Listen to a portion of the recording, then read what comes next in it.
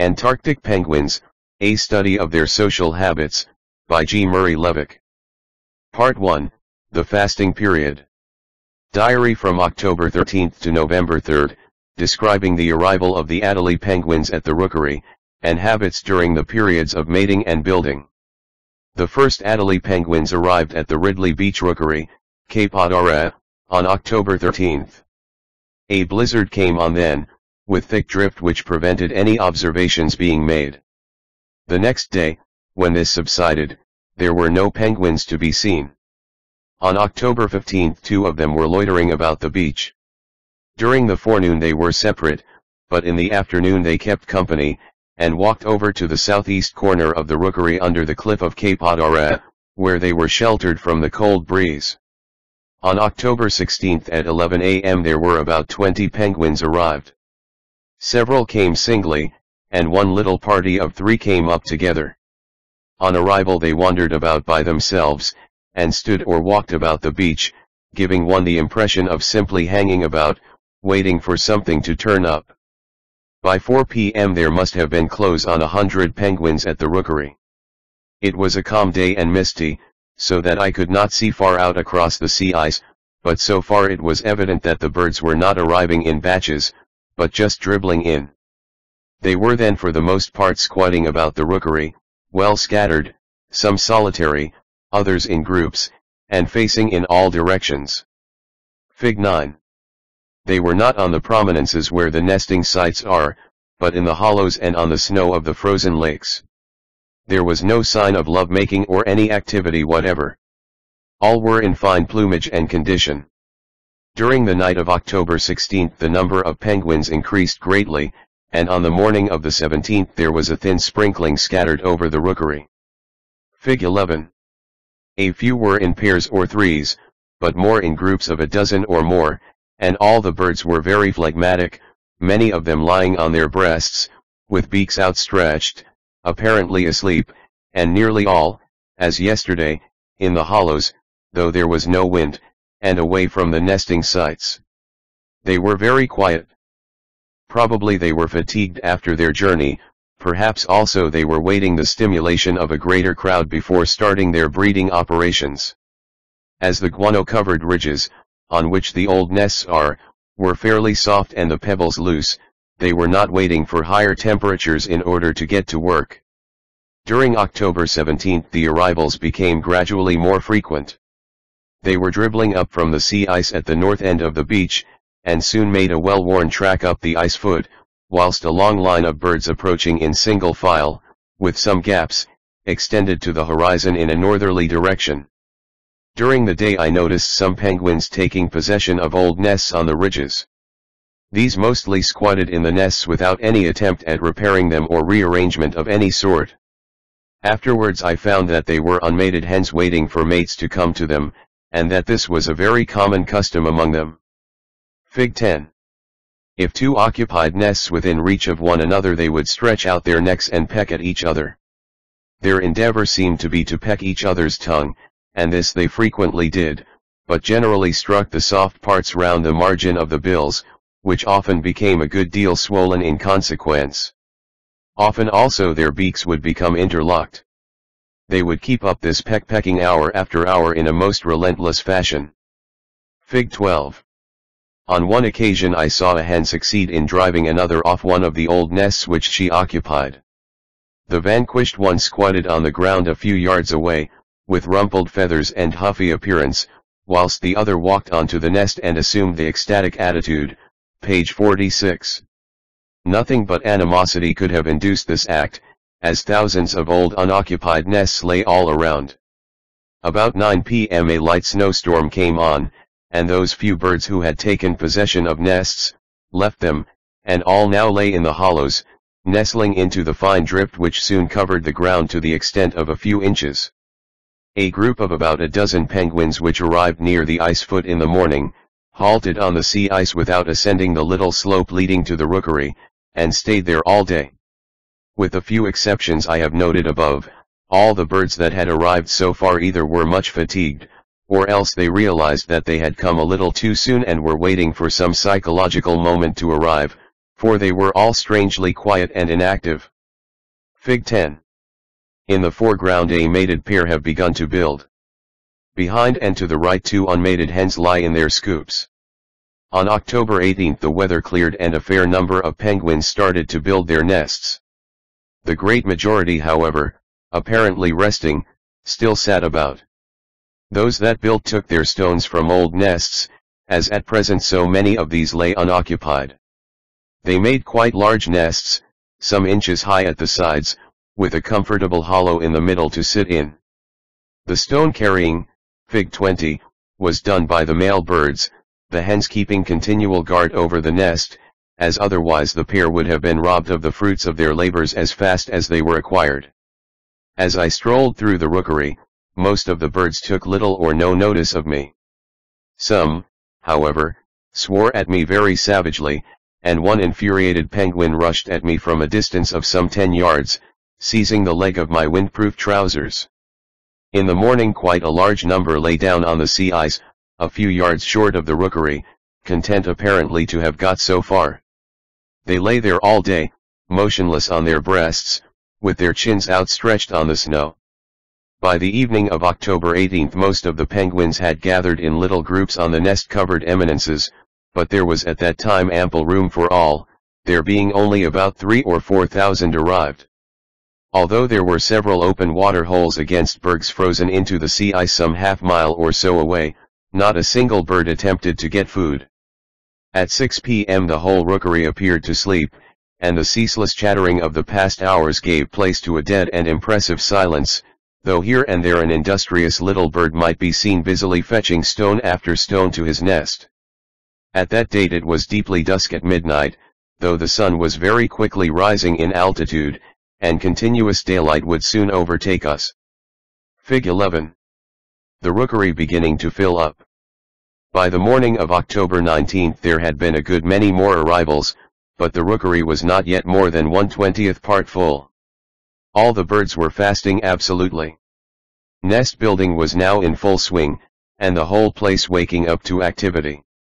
Most of the pebbles for the new nests were being taken from old nests, but a great deal of robbery went on nevertheless. Depredators when caught were driven furiously away, and occasionally chased for some distance, and it was curious to see the difference in the appearance between the fleeing thief and his pursuer.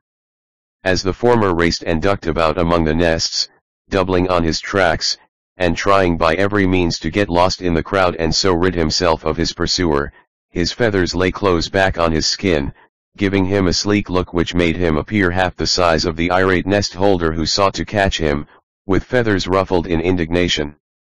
This at first led me to think that the hens were larger than the cocks, as it was generally the hen who was at home, and the cock who was after the stones, but later I found that sex makes absolutely no difference in the size of the birds, or indeed in their appearance at all, as seen by the human eye. After mating, their behavior as well as various outward signs serve to distinguish male from female. Besides this, certain differences in their habits, which I will describe in another place, are to be noted.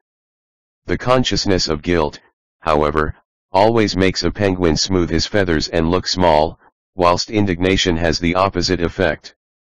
Often when observing a knoll crowded with nesting penguins, I have seen an apparently undersized individual slipping quietly along among the nests, and always by his subsequent proceedings he has turned out to be a robber on the hunt for his neighbor's stones. The others, too, seemed to know it, and would have a peck at him as he passed them. At last he would find a hen seated unwarily on her nest, slide up behind her, deftly and silently grab a stone, and run off triumphantly with it to his mate who was busily arranging her own home. Time after time he would return to the same spot, the poor depredated nest holder being quite oblivious of the fact that the side of her nest which lay behind her was slowly but surely vanishing stone by stone.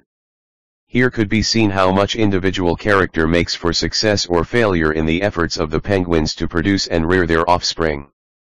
There are vigilant birds, always alert, who seem never to get robbed or molested in any way.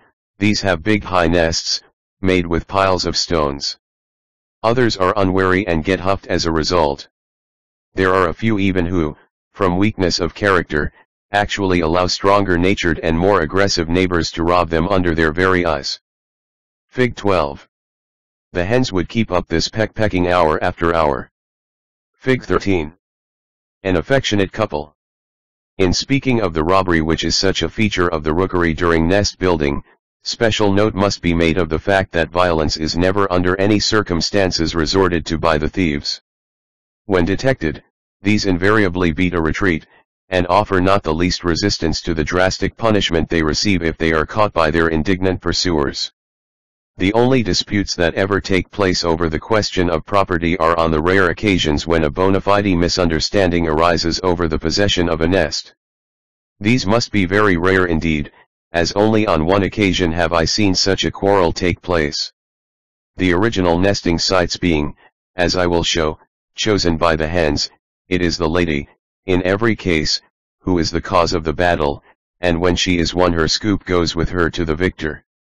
As I grew to know these birds from continued observation, it was surprising and interesting to note how much they differed in character, though the weaker-minded who would actually allow themselves to be robbed, were few and far between, as might be expected.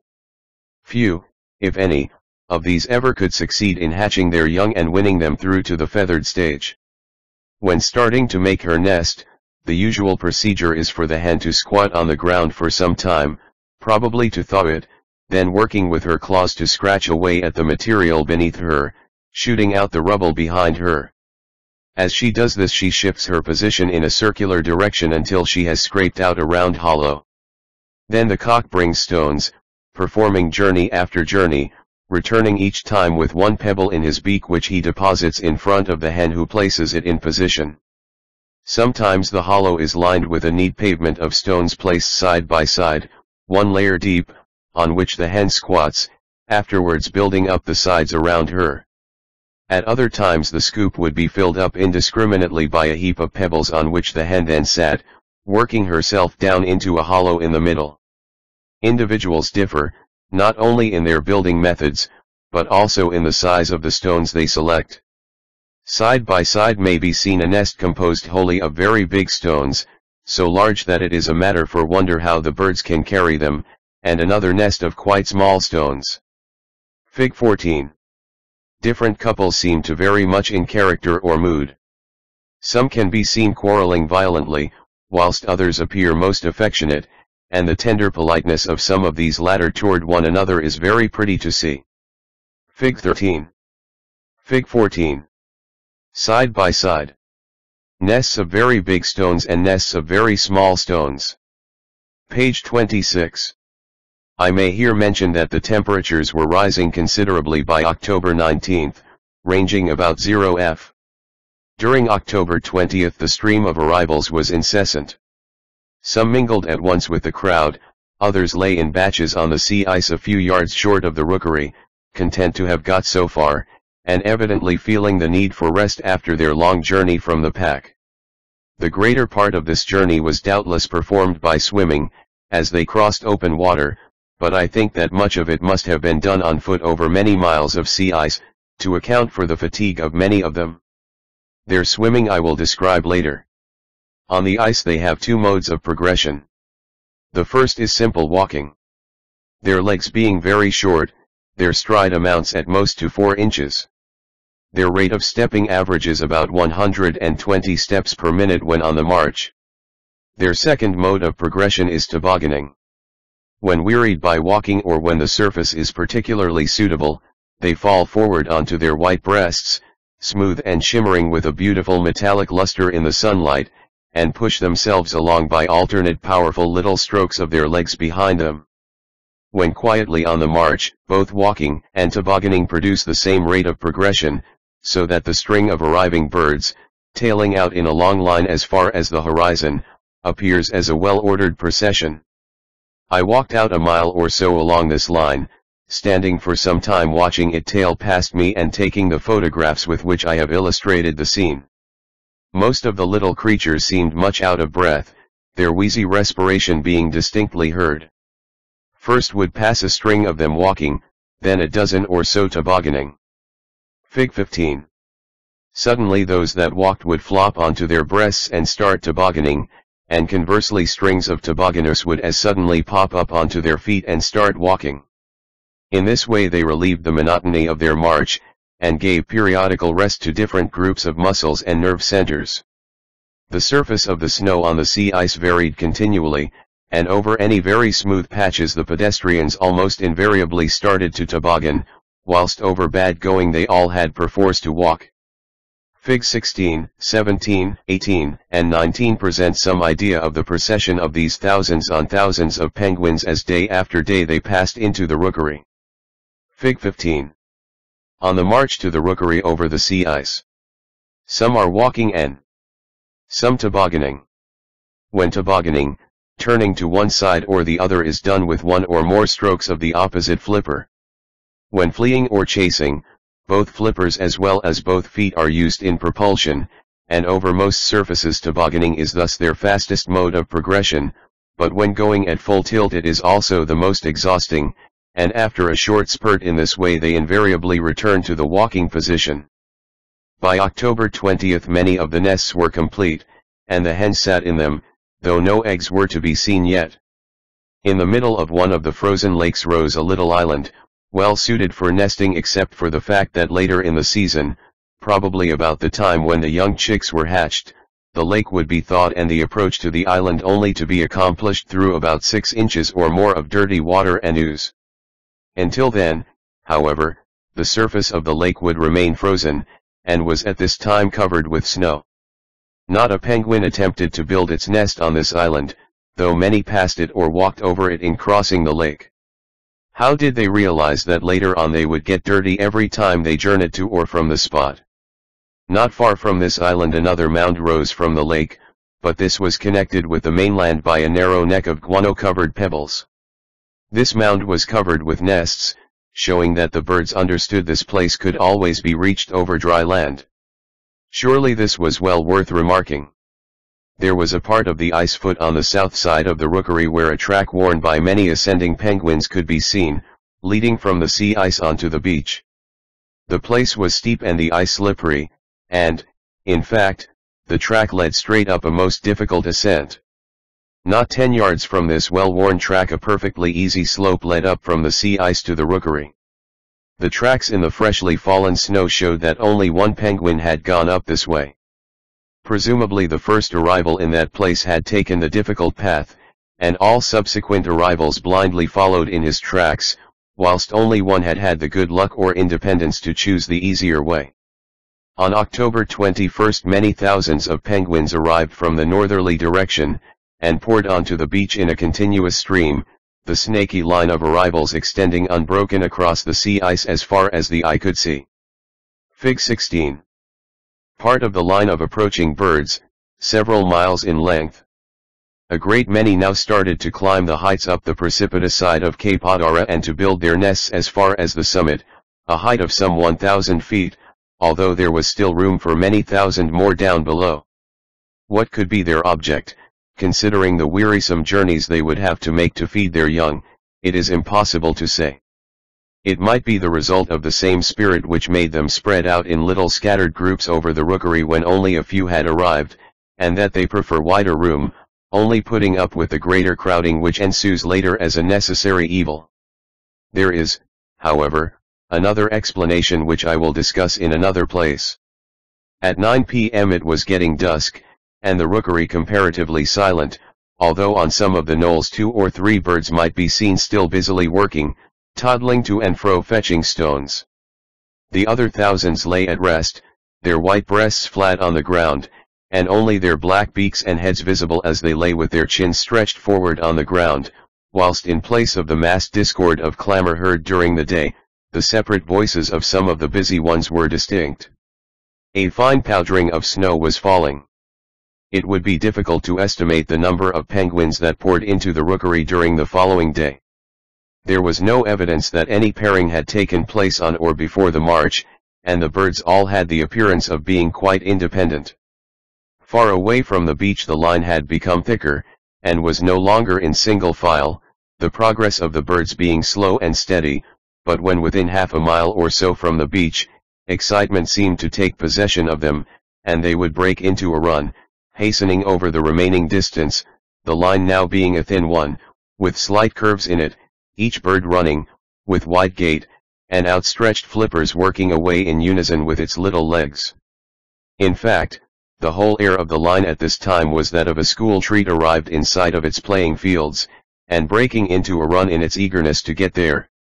Fig 17. Arriving at the rookery. Arrived at the rookery, and plunged suddenly amidst the din of that squalling, fighting, struggling crowd, the contrast with the dead silence and loneliness of the pack ice they had so recently left, was as great a one as can well be imagined, yet once there, the birds seemed collected and at home. This was a matter of surprise to me then, but I remember now my own sensations on arriving home after my life in the Antarctic, and that I felt only slightly the sudden return to the bustle of civilization. Our presence among them made little or no difference to the penguins. When we passed them closely they would bridle up and swear or even run at us and peck at our legs or batter them with their flippers, but unless their nesting operations were interfered with this attack was short-lived, and the next moment the birds would seem to forget our very existence. If I walked by the side of a long, nest-covered ridge, a low growl arose from every bird as I passed it, and the mast sound, gathering in front and dying away behind as I advanced, reminded me forcibly of the sound of the crowds on the towing path at the varsity boat race as the crews pass up the river. Walking actually among the nests, your temper is tried sorely, as every bird within reach has a peck at your legs, and occasionally a cock attacks you bravely, battering you with his little flippers in a manner ludicrous at first but aggravating after a time, as the operation is painful and severe enough to leave bruises behind it, and naturally this begins to pall. The courage of these little birds is most remarkable and admirable. Our hut, being built on the rookery, could only be approached through crowds of penguins. Those that nested near us seemed quickly to become used to us and to take less notice of us than those farther off. One thing, however, terrified them pitiably. We had to fetch ice for our water from some stranded floes on the ice foot, and this we did in a little sledge. As we hauled this rattling over the pebbly rookery it made a good deal of noise, and in its path nests were deserted, the occupants fleeing in the greatest confusion, a clear road being left for the sledge, whilst on either side a line of penguins was seen retreating in the utmost terror. After about a minute, they returned to their places and seemed to forget the incident, but we were very sorry to frighten them in this way, as we endeavored to live at peace with them and to molest them as little as possible, and we feared that later on eggs might be spilled from the nests and broken. As time went on, those on the route of the sledge became accustomed even to this, and we were able to choose a course which cleared their nests. Fig 18. Arriving at the rookery. In the background is the cliff up which many of the birds climb to make their nests at the summit. Although squabbles and encounters had been frequent since their arrival in any numbers, it now became manifest that there were two very different types of battle. First, the ordinary quarreling consequent on disputes over nests and the robbery of stones from these, and secondly, the battles between cocks who fought for the hens. These last were more earnest and severe, and were carried to a finish, whereas the first named rarely proceeded to extremes. In regard to the mating of the birds, the following most interesting customs seem to be prevalent. The hen would establish herself on an old nest, or in some cases scoop out a hollow in the ground and sit in or by this, waiting for a mate to propose himself. Fig 26. She would not attempt to build while she remained unmated. During the first week of the nesting season, when plenty of fresh arrivals were continually pouring into the rookery, she did not have long to wait as a rule. Later, when the rookery was getting filled up, and only a few birds remained unmated in that vast crowd of some 750,000, her chances were not so good. For example, on November 16 on a knoll thickly populated by mated birds, many of which already had eggs, a hen was observed to have scooped a little hollow in the ground and to be sitting in this. Day after day she sat on, looking thinner and sadder as time passed and making no attempt to build her nest.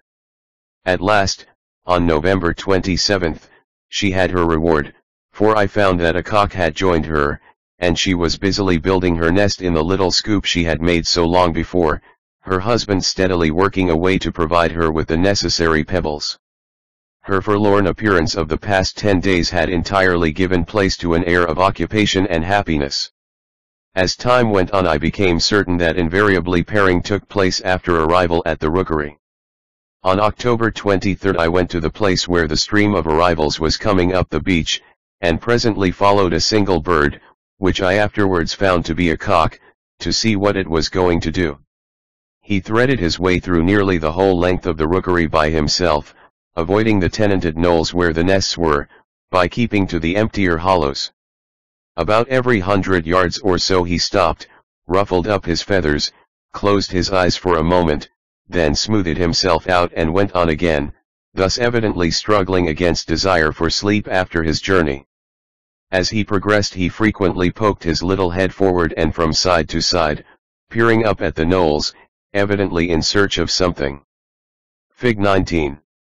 Adélie's arriving at the rookery. Fig 20. A cock carrying a stone to his nest. Arrived at length at the south end of the rookery, he appeared suddenly to make up his mind, and boldly ascending a knoll which was well tenanted and covered with nests, walked straight up to one of these on which a hen sat. There was a cock standing at her side, but my little friend either did not see him or wished to ignore him altogether. He stuck his beak into the frozen ground in front of the nest, lifted up his head and made as if to place an imaginary stone in front of the hen, a most obvious piece of dumb show. The hen took not the slightest notice, nor did her mate. My friend then turned and walked up to another nest, a yard or so off, where another cock and hen were. The cock flew at him immediately, and after a short fight, in which each used his flippers savagely, he was driven clean down the side of the knoll away from the nests, the victorious cock returning to his hen. The newcomer, with the persistence which characterizes his kind, came straight back to the same nest and stood close by it, soon ruffling his feathers and evidently settling himself for a doze, but, I suppose, because he made no further overtures, the others took no notice of him at all, as, overcome by sheer weariness, he went to sleep and remained so until I was too cold to await further developments. On my way back to our hut I followed another cock for about 30 yards, when he walked up to another couple at a nest and gave battle to the cock. He, too, was driven off after a short and decisive fight. Soon there were many cocks on the warpath. Little knots of them were to be seen about the rookery, the lust of battle in them, watching and fighting each other with desperate jealousy, and the later the season advanced the more berserk they became.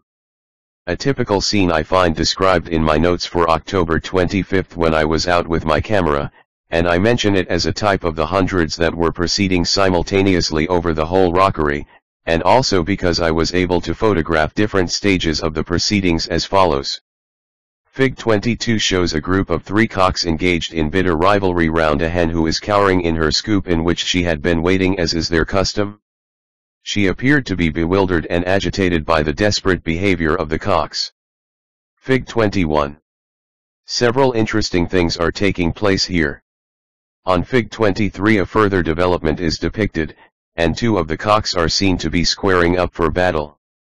Close behind and to the right of them are seen, from left to right, the hen and the third cock, who are watching to see the result of the contest, and another hen cowering for protection against a cock with whom she has become established. Fig 24 shows the 2 combatants hard at it, using their weight as they lean their breasts against one another, and rain in the blows with their powerful flippers. Fig 25 shows the end of the fight, the victor having rushed the vanquished cock before him out of the crowd and onto a patch of snow on which, as he was too brave to turn and run, he knocked him down and gave him a terrible hammering. When his conqueror left him at length, he lay for some 2 minutes or so on the ground, his heaving breast alone showing that he was alive, so completely exhausted was he, but recovering himself at length he arose and crawled away, a damaged flipper hanging limply by his side, and he took no further part in the proceedings. The victorious bird rushed back up the side of the knoll, and immediately fought the remaining cock, who had not moved from his original position, putting him to flight, and chasing him in and out of the crowd, the fugitive doubling and twisting amongst it in a frantic endeavor to get away, and I quickly lost sight of them.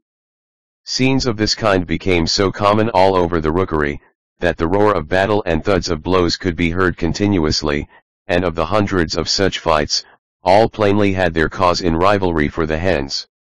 When starting to fight, the cocks sometimes peck at each other with their beaks, but always they very soon start to use their flippers, standing up to one another and raining in the blows with such rapidity as to make a sound which, in the words of Dr. Wilson, resembles that of a boy running and dragging his hoop stick along an iron paling. Soon they start infighting, in which position one bird fights right-handed, the other left-handed, that is to say, one leans his left breast against his opponent, swinging in his blows with his right flippers, the other presenting his right breast and using his left flipper. My photographs of cocks fighting all show this plainly. It is interesting to note that these birds, though fighting with one flipper only, are ambidextrous. Whilst battering one another with might and main they use their weight at the same time, and as one outlasts the other, he drives his vanquished opponent before him over the ground, as a trained boxing man, when infighting drives his exhausted opponent round the ring. Fig 22. 3 cocks in rivalry. Fig 23. 2 of the cocks squaring up for battle. Desperate as these encounters are, I don't think one penguin ever kills another. In many cases blood is drawn. I saw one with an eye put out, and that side of its beak, the right side, clotted with blood, whilst the crimson print of a blood-stained flipper across a white breast was no uncommon sight. Hard as they can hit with their flippers, however, they are also well protected by their feathers, and being marvelously tough and enduring the end of a hard fight merely finds the vanquished bird prostrate with exhaustion and with most of the breath beaten out of his little body. The victor is invariably satisfied with this, and does not seek to dispatch him with his beak. It was very usual to see a little group of cocks gathered together in the middle of one of the knolls squabbling noisily. Sometimes half a dozen would be lifting their raucous voices at one particular bird, then they would separate into pairs, squaring up to one another and emphasizing their remarks from time to time by a few quick blows from their flippers. It seemed that each was indignant with the others for coming and spoiling his chances with a coveted hen, and trying to get them to depart before he went to her. It was useless for either to attempt overtures whilst the others were there, for the instant he did so, he would be set upon and a desperate fight begin. Usually, as in the case I described above, one of the little crowd would suddenly see red and sail into an opponent with desperate energy, invariably driving him in the first rush down the side of the knoll to the open space surrounding it, where the fight would be fought out, the victor returning to the others, until by his prowess and force of character, he would rid himself of them all. Then came his overtures to the hen. He would, as a rule, pick up a stone and lay it in front of her if she were sitting in her scoop, or if she were standing by it he might himself squat in it. She might take to him kindly, or, as often happened, peck him furiously. To this he would submit tamely, hunching up his feathers and shutting his eyes while she pecked him cruelly. Generally after a little of this she would become appeased. He would rise to his feet, and in the prettiest manner edge up to her, gracefully arch his neck, and with soft guttural sounds pacify her and make love to her. Fig 24. Hard at it. Fig 25. The end of the battle. Both perhaps would then assume the ecstatic attitude, rocking their necks from side to side as they faced one another, Fig 26, and after this a perfect understanding would seem to grow up between them, and the solemn compact was made. It is difficult to convey in words the daintiness of this pretty little scene. I saw it enacted many dozens of times, and it was wonderful to watch one of these hardy little cocks pacifying a fractious hen by the perfect grace of his manners. Fig 21 is particularly instructive. In the center of the picture a group of cocks are quarreling, and on the left-hand side 3 unmated hens can be seen sitting in their scoops, whilst 2 of them, the 2 in front, are receiving overtures from two of the cocks who are making the most of their time whilst the others are fighting. On the right-hand side another cock is seen proposing himself to a fourth hen who seems to be meeting his overtures with the usual show of reluctance. Although for the later arrivals a good deal of fighting was necessary before a mate could be secured, it seemed that some got the matter fixed up without any difficulty at all, especially during the earlier days when only a few birds were scattered widely over the rookery.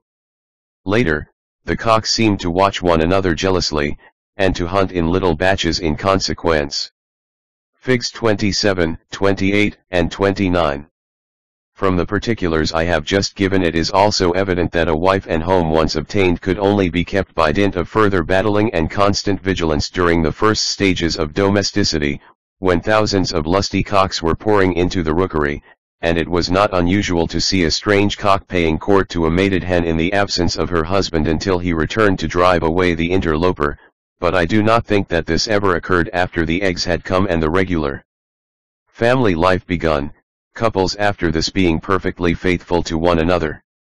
The instance I have given of a newly arrived cock by dumb show pretending to take a stone and place it before a mated hen, is typical of the sort of first overture one sees, though more frequently an actual stone was tendered. While on this subject I had better mention a most interesting thing which occurred to one of my companions.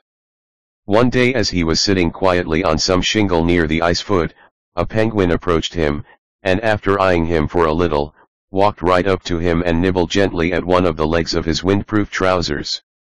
Then it walked away, picked up a pebble, and came back with it, dropping it on the ground by his side. The only explanation of this occurrence seems to be that the tendering of the stone was meant as an overture of friendship. Fig 26. The proposal. Note the hen in her scoop. On October 26 there was no abatement in the stream of arrivals. The cockfighting continued, and many of them, temporarily disabled, were to be seen moping about the rookery, smeared with blood and guano. Often a hen would join in when two cocks were fighting, occasionally going first for one and then the other, but I never to my knowledge saw a cock retaliate on a hen. Once I saw two cocks fighting, and a hen taking the part of one of the cocks. The pair of them gave the other a fearful hammering, the hen using her bill savagely as well as her flippers.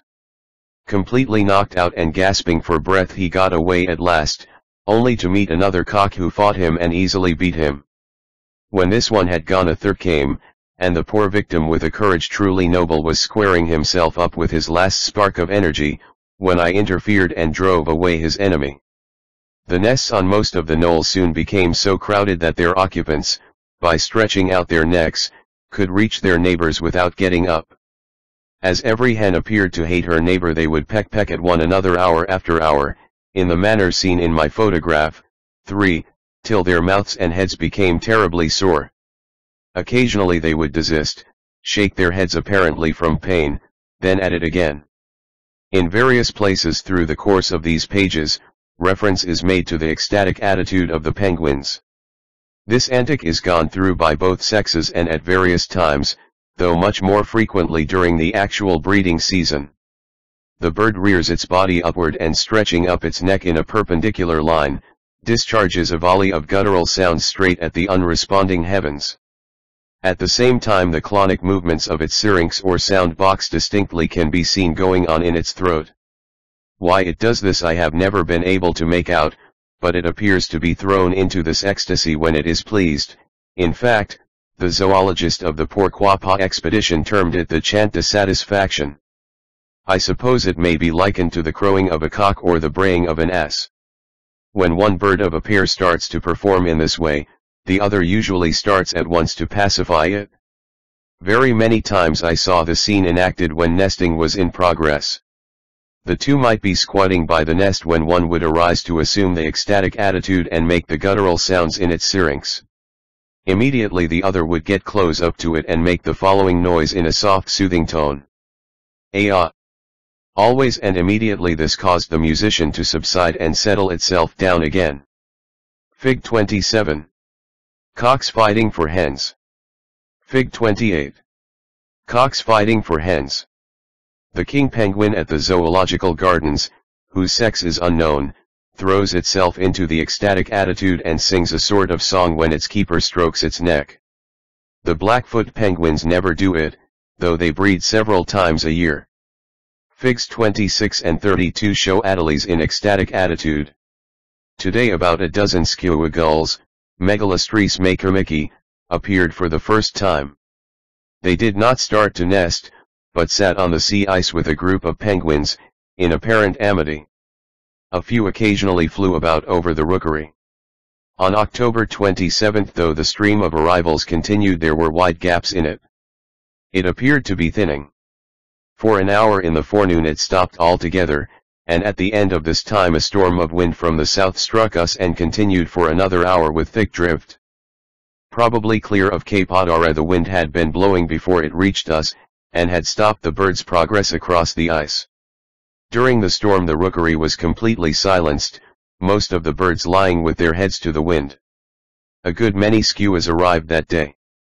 Some chips of white, glistening quartz had been thrown down by our hut door recently, and later I found 2 of these chips in a nest about 30 yards away, showing up brightly against the black basalt of which all the pebbles on the rookery were composed. As a rule the penguins were careful to select rounded stones for their nests, but these fragments of quartz were jagged and uncomfortable, and most unsuitable for nest building. Thus it was evidently the brightness of the stones which attracted them. Whilst I looked on, the owners of the pieces of quartz were wrangling with their neighbors, and a penguin in a nest behind shot out its beak and stole one of the pieces, placing it in its own nest. I had brought Campbell out to show him the pieces of quartz, and he witnessed the last incident with me. Fig 29. Cocks fighting for hens. Fig 30. Penguin on nest. I may here mention an experiment I tried some days later. I painted some pebbles a bright red and had others covered with bright green cotton material as I had no other colored paint. Mixing a handful of these colored stones together I placed them in a little heap amongst natural black ones near a nest-covered knoll. Returning in a few hours I found nearly all the red stones and 1 or 2 of the green ones gone, and later found them in nests. Later still, all the red ones had disappeared, and last of all the green ones. I traced nearly all these to nests, and found a few days later that, like the pieces of white quartz, they were being stolen from nest to nest and thus slowly being distributed in different directions. At other times I saw pieces of tin, pieces of glass, half a stick of chocolate, and the head of a bright metal teaspoon in different nests near our hut, the articles evidently having been taken from our scrap heap. Thus it is evident that penguins like bright colors and prefer red to green, as instanced by the selection of the colored pebbles. I am sorry that I did not carry these color tests further. During October 29 the stream of arrivals was undiminished, but the next day it slackened considerably, and during the next 2 days stopped altogether, all the rising ground of the rookery now being literally crammed full with nests, several thousands of them being scattered up the slopes of Cape Adélie to a height of 1,000 feet. Fig 31.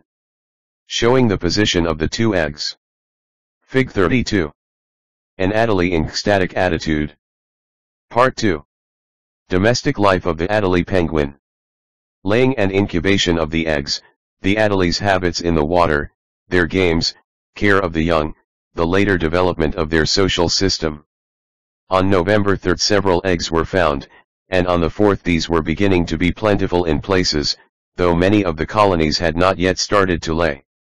Let me here call attention to the fact that up to now not a single bird out of all those thousands had left the rookery once it had entered it. Consequently not a single bird had taken food of any description during all the most strenuous part of the breeding season, and as they did not start to feed till November 8 thousands had to my knowledge fasted for no fewer than 27 days. Now of all the days of the year these 27 are certainly the most trying during the life of the Adélie. With the exception, in some cases, of a few hours immediately after arrival, and I believe the later arrivals could not afford themselves even this short respite, constant vigilance had been maintained, battle after battle had been fought, some had been nearly killed in savage encounters, recovered, fought again and again with varying fortune.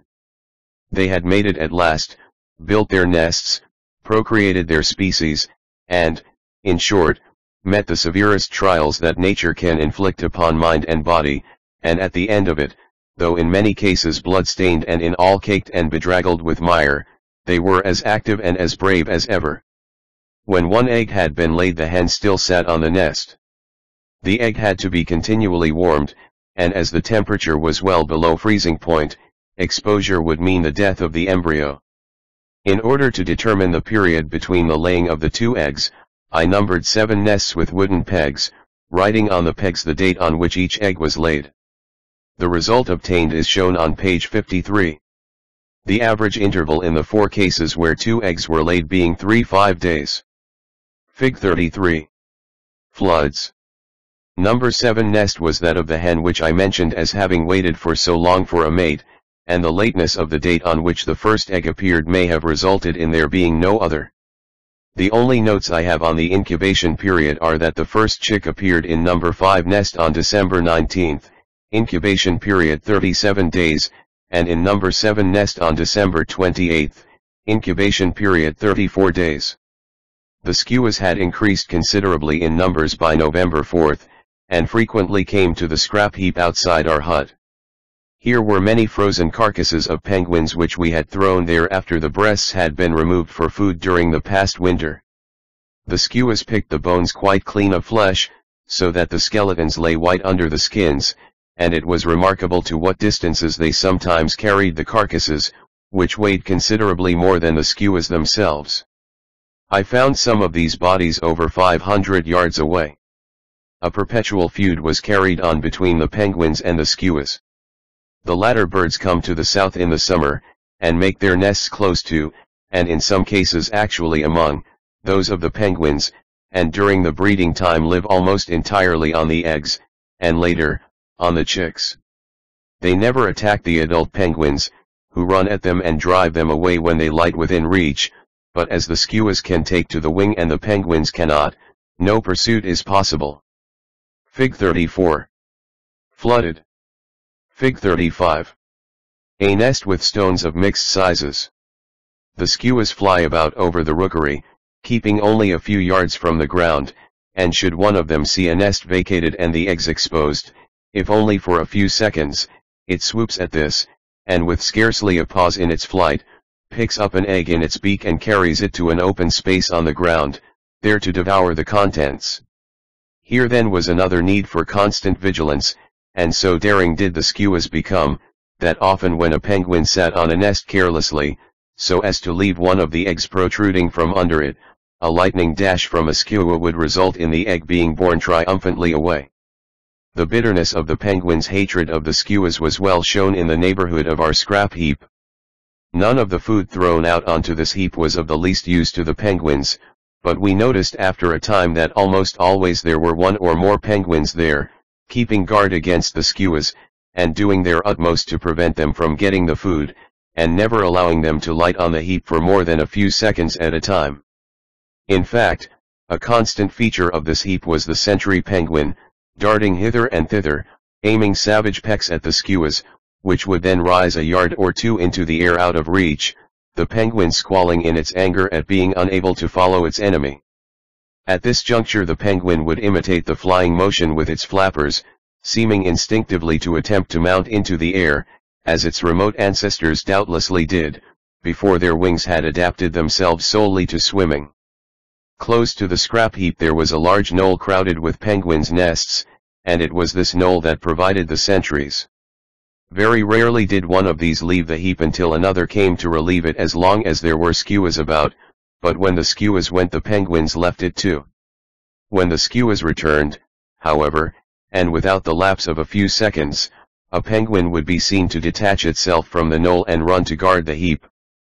That some primitive understanding on this matter existed among the penguins seems to me probable, because whilst there were generally one or two guarding the heap, there was never a crowd, the rest of the knoll seeming quite satisfied as long as one of their number remained on guard. In describing the Cape Adare rookery I mentioned the fact that the pebbles entering into the formation of the beach are basaltic, and therefore of a dead black shade. The result of this is that as the sun's altitude increases, heat is absorbed readily by the black rock, through that clear atmosphere, and the snow upon it rapidly melts. Fig 36. Hour after hour, during the whole day, they fought again and again. For a long time the penguins at their nests had satisfied their thirst by eating the snow near them, but as this disappeared, they suffered greatly, as was made evident by the way they lay with beaks open and tongues exposed between them. Fig 30. As time went on the cocks started to make short journeys to the drifts which still remained in order to quench their thirst, but the hens stuck manfully, or rather henfully to their posts, though some of them seemed much distressed. Later, those cocks which had nested in the center of the rookery had quite long journeys to make in order to find drifts, a very popular resort being that which had formed in the lee of our hut, and all-day streams of them came here to gobble snow. Once a cock was seen to take a lump of snow in his beak and carry it to his mate on the nest, who ate it. Mr. Priestley tells me that when he was at Cape Royds in 1908 he saw cocks taking snow to hens on their nests. This procedure would seem to be different to the parental instinct which governs the feeding of the young, and it seemed to show that the cock realized that the hen must be thirsty and in need of the snow, and kept this fact in mind when he was away from her. Another point to note is that the occurrence was a very rare and, in fact, exceptional one. When conditions arose which were new to their experience, the penguins seemed utterly unable to grasp them. As an example of this, we had rigged a guide rope from our hut to the meteorological screen, about 50 yards away, to guide us during blizzards. This rope, which was supported by poles driven into the ground, sagged in one place till it nearly touched the ground. At frequent intervals, penguins on their way past the hut were brought to a standstill by running their breasts into the sagged rope, and each bird as it was caught invariably went through the same ridiculous procedure. First it would push hard against the rope, then finding this of no avail, back a few steps, walk up to it again and have another push, repeating the process several times. After this, instead of going a few feet further along where it could easily walk under the rope, in 90% of cases it would turn, and by a wide detour walk right round the hut the other way, evidently convinced that some unknown obstacle completely barred its passage on that side. This spectacle was a continual source of amusement to us as it went on all day and every day for some time. Fig 37. A nest on a rock. Fig 38. One after another, the rest of the party followed him. As penguins' eggs are very good to eat and a great luxury, as well as being beneficial to men living under Antarctic conditions, we collected a large number, which we stowed away to freeze. To collect these eggs we used to set off, carrying a bucket, and walk through the knolls. As we picked our way, carefully placing our feet in the narrow spaces between the nests, we were savagely pecked about the legs, as in most positions at least, these birds could reach us without even leaving the nest, whilst very often the mates standing near them would sail in at us, raining in blows with their flippers with the rapidity of a Maxim gun. To search for eggs it was necessary to lift up the occupant of each nest and look beneath her. If she were tackled from front or flank this was a painful and difficult business, as she drove at the intruder's hands with powerful strokes of her sharp beak, but we found that the best way to set about the matter was to dangle a fur mite in front of her with one hand, and when she seized this quickly slip the other behind her, lifting her nether regions from the nest, and at the same time pushing her gently forward. Immediately she would drop the fur mite, and sticking her beak into the ground push herself backward with a determined effort to stay on the nest.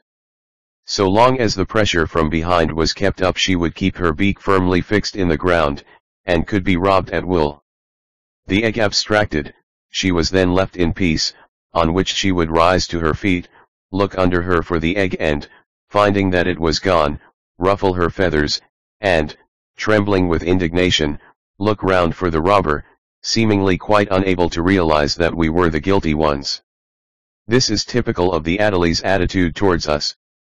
We are beyond their comprehension, and fear of us, anger at us, curiosity over us, although frequently shown, are displayed only for a fleeting moment.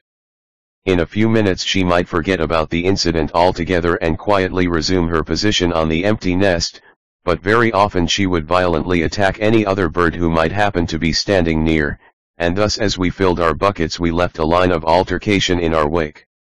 This, however, was not long-lived, and affairs soon settled down to their normal state, and I believe that in about 1 minute the affair was completely forgotten. The penguin, indeed, is in its nature the embodiment of all that man should be when he explores the Antarctic regions, ever acting on the principle that it is of no use to worry over spilt milk. Fig 39. A joyride. The comparative size of the penguin's egg is shown in some of my photographs.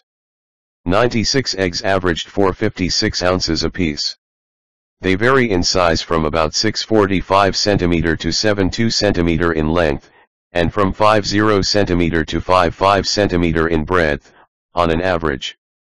Both ends are nearly equally rounded, and of a white chalky texture without, and green within. This green color is plainly shown by transmitted light. When the two have been laid, the sitting bird places them one in front of the other. The rearmost egg is tucked up on the outspread feet, the foremost lies on the ground, and is covered by the belly of the bird as it lies forward upon it. Fig 31. By many of the birds a strong inclination to burrow was displayed, and they seemed very fond of delving in the soft shingle ledges that were to be found on some parts of the beach. They did this ostensibly to get small stones for their nests, but certainly burrowed deeper than they need have done, and occasionally squatted for some time in little caves that they made in this way. I noticed the same thing in the drifts when they went to eat snow, and thought at times that they were going to make underground nests, but they never did so, though some of the little shingle caves would have made ideal nesting sites. By November 7th, though many nests were still without eggs, a large number now contained two, and their owners started, turn about, to go to the open water leads about a third of a mile distant to feed, and as a result of this a change began gradually to come over the face of the rookery. Hitherto the whole ground in the neighborhood of the nests had been stained a bright green. This was due to the fasting birds continually dropping their watery, bile-stained excreta upon it. The gall of penguins is bright green. These excreta practically contained no solid matter excepting epithelial cells and salts. The nests themselves are never fouled, the excreta being squirted clear of them for a distance of a foot or more, so that each nest has the appearance of a flower with bright green petals radiating from its center.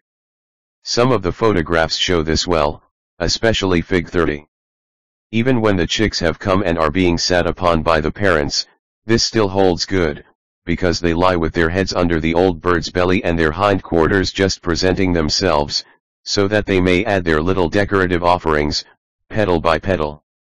Now that the birds were going to feed, the watery green stains upon the ground gave place to the characteristic bright brick red guano, resulting from their feeding on the shrimp-like euphausia in the sea, and the color of the whole rookery was changed in a few days, though this was first noticeable, of course, in the region of those knolls which had been occupied first, and which were now settled down to the peaceable and regular family life which was to last until the chicks had grown.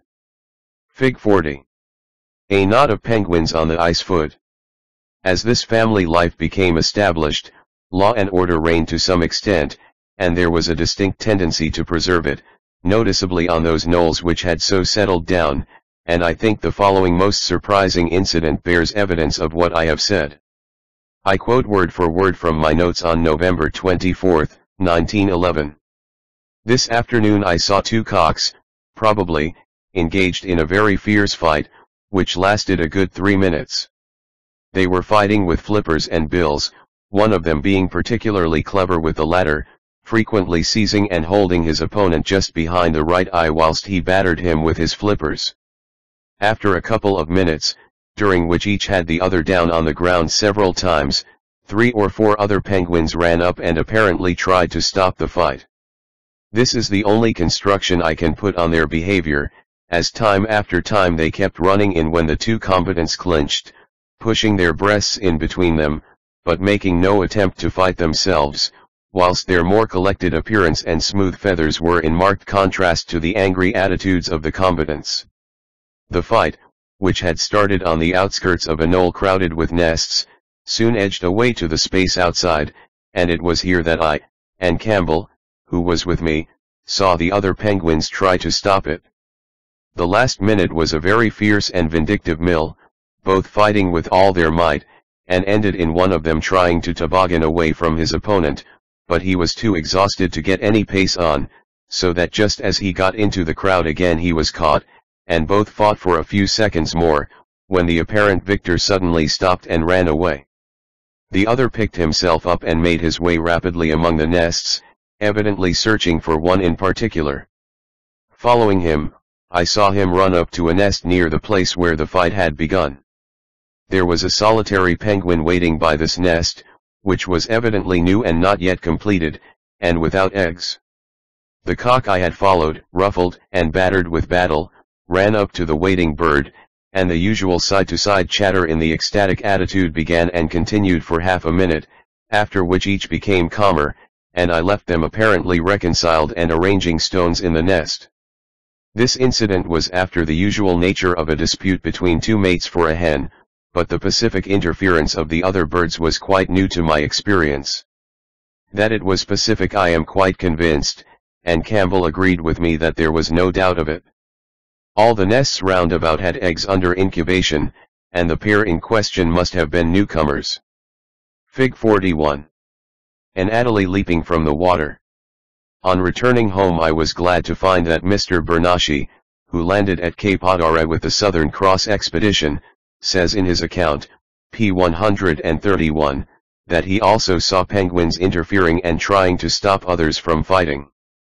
Owing to our having several snowfalls without wind, and to the action of the sun on the Black Rock, which I have mentioned already, the rookery became a mass of slush in many places, and in some of the lower-lying parts actually flooded. In some of these low-lying situations penguins had unwarily made their nests, and there was one particular little colony near our hut which was threatened with total extinction from the accumulation of thaw water.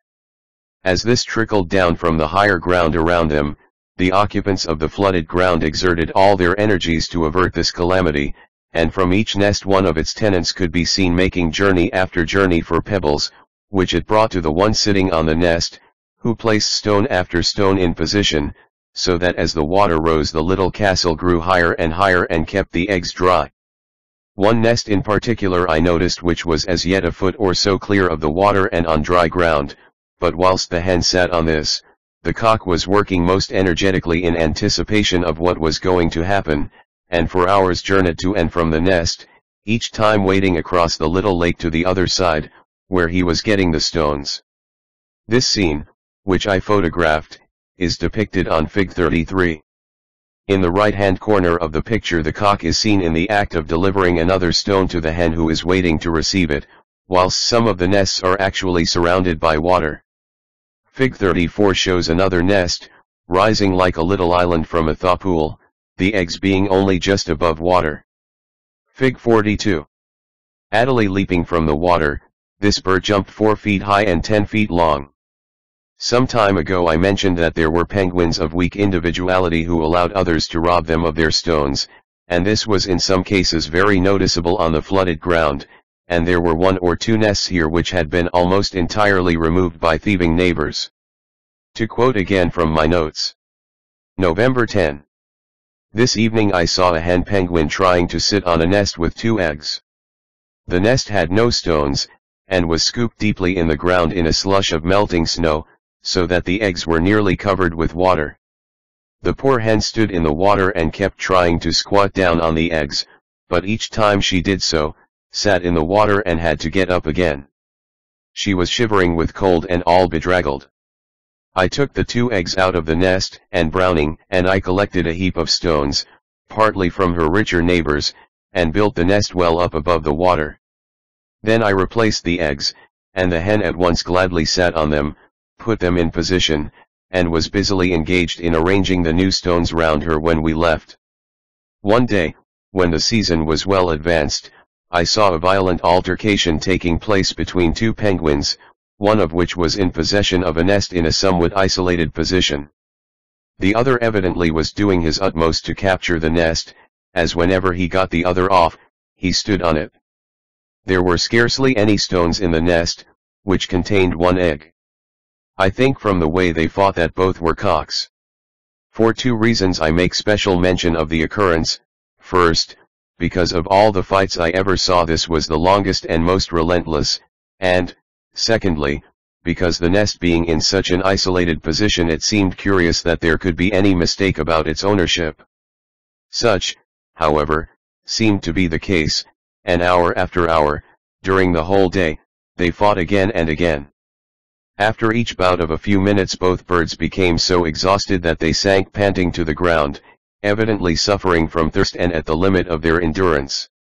Sometimes one captured the nest, sometimes the other, but after several hours of this, one of them began to show signs of outlasting the other, and kept possession. For long after this, however, the other returned repeatedly to the attack.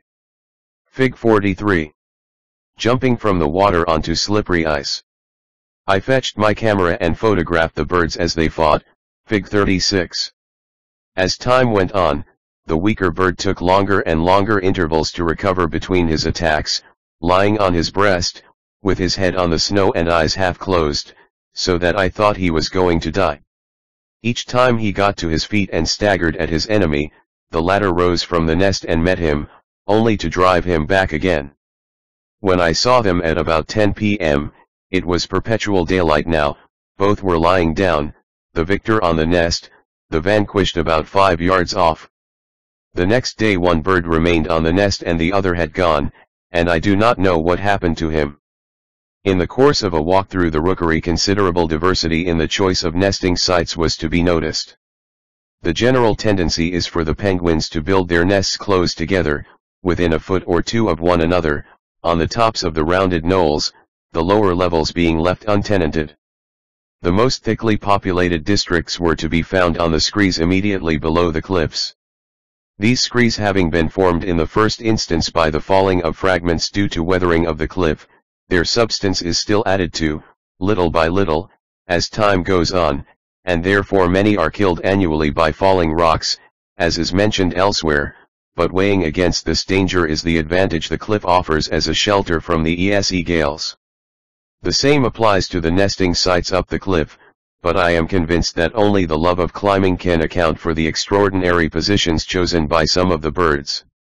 Some of the nests are so difficult of access that their occupants, on their way to them, may be seen sliding backwards down the little glazed snow slopes several times before they accomplish the ascent, whilst in other places they have to jump from one foothold to another along the almost perpendicular cliff. Even up these heights a tendency to grouping is seen, though there are a fair number of individuals who, seeming to seek seclusion, make their nests at some distance from the others. I noticed this in some places along the shore, too, where solitary nests were to be seen on isolated patches of shingle. When I visited Cape Royds in 1911 I found a couple nesting alone in a cove known as Black Sand Beach, some half-mile from the rookery there. Such isolation as this, however, is very unusual, and was quite a departure from the regular custom of the species. Fig 44. When they succeeded in pushing one of their number over, all would crane their necks over the edge. In some places at Cape Adélie, large rocks some 2 or 3 feet in height stood about the rookery. Whenever the summit of one of these was accessible, a pair built their nest upon it, for, though how they managed to keep up there during the gales was a matter for wonder, but the proud possessors of the castle evidently had a delight in their lofty position. One nest had been made on an old packing case left by the expedition which wintered there in 1894, and several nested among the weathering bones of the seals that had died on the beach. Although the greatest care had been taken by nearly all in the choice of sites that would be on dry ground when the thaw came later in the season, yet a few hens had gone to the other extreme, and with greatest stupidity chosen their site right down in the hollows where they were absolutely certain to be flooded later on. These stupid ones are thus prevented from rearing their young, and so selection keeps the wiser for future generations, and eliminates the less intelligent from the community, though perhaps some of these learn by experience, and next year use more discrimination in choosing their nesting place. Some of the colonies, in fact, most of them were orderly and well arranged, and later in the season distinctly peaceful. Others, however, presented a less respectable appearance. There was one in particular, close to our hut, which could only be described as a slum of the meanest description. All through the season there was more fighting in this colony than anywhere else, and so remarkable was this, that we christened the locality Casey's Court, and the name stuck for the rest of the year. The nests had fewer stones than elsewhere, and were more untidily made, and when the eggs came, owing to the constant fighting that went on, most of them got spilled from the nests or broken, and very few chicks were hatched in consequence, the mortality among them also being so great that of the whole colony of some 100 nests, I do not think more than 40 or 50 chicks at most reached maturity.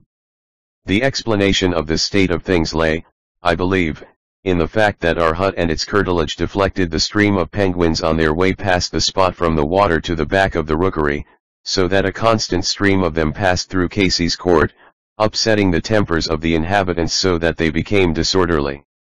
In addition to this, there was a fairly big thaw pool and much miry ground nearby, so that the inhabitants were generally covered with mud and very disreputable to look at. Fig 45. Diving flat into shallow water. During the fasting season, as none of the penguins had entered the water, they all became very dirty and disreputable in appearance, as well may be imagined considering the life they led, but now that they went regularly to swim, they immediately got back their sleek and spotless state. From the ice foot to the open water, the half-mile or so of sea ice presented a lively scene as the thousands of birds passed to and fro over it, outward-bound parties of dirty birds from the rookery passing the spruce bathers, homeward-bound after their banquet and frolic in the sea. So interesting and instructive was it to watch the bathing parties, that we spent whole days in this way. As I have said before, the couples took turn and turn about on the nest, one remaining to guard and incubate while the other went off to the water. On leaving their nests, the birds made their way down the ice foot onto the sea ice. Here they would generally wait about and join up with others until enough had gathered together to make up a decent little party, which would then set off gaily for the water. They were now in the greatest possible spirits, chattering loudly and frolicking with one another, and playfully chasing each other about, occasionally indulging in a little friendly sparring with their flippers.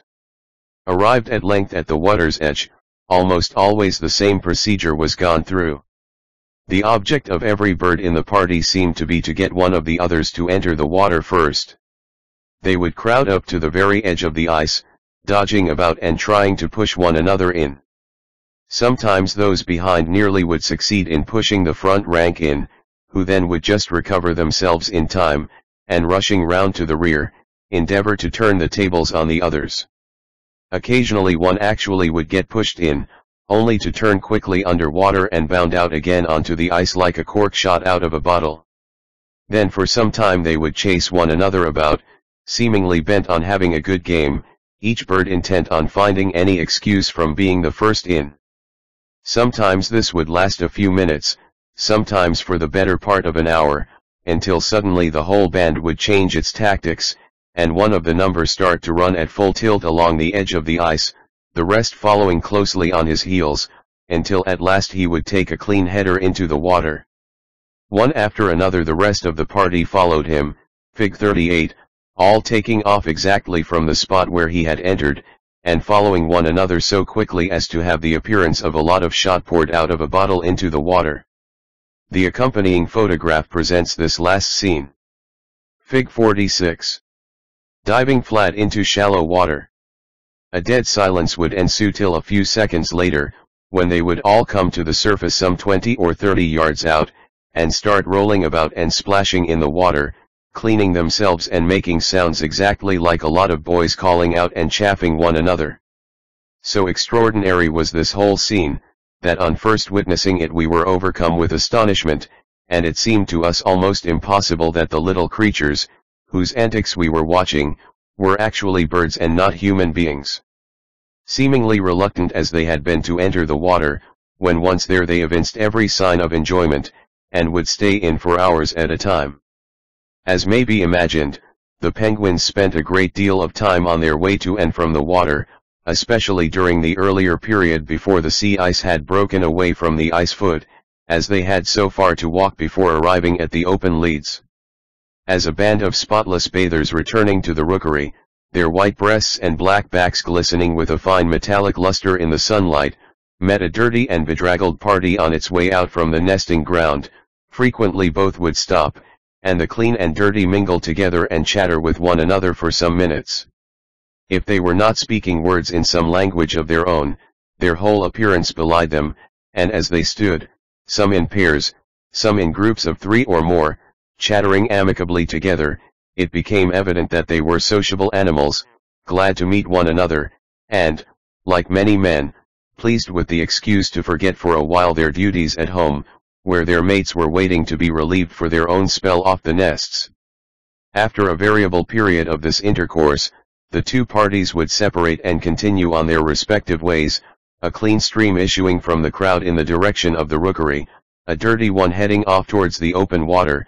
But here it was seen that a few who had bathed and fed, and were already perhaps halfway home, had been persuaded to turn and accompany the others, and so back they would go again over the way they had come, to spend a few more hours in skylarking and splashing about in the sea.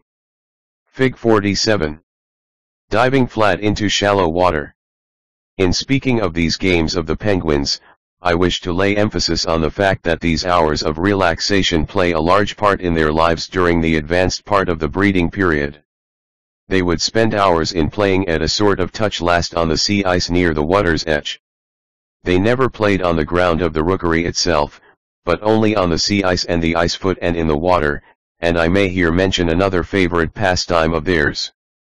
I have said that the tide flowed past the rookery at the rate of some 5 or 6 knots.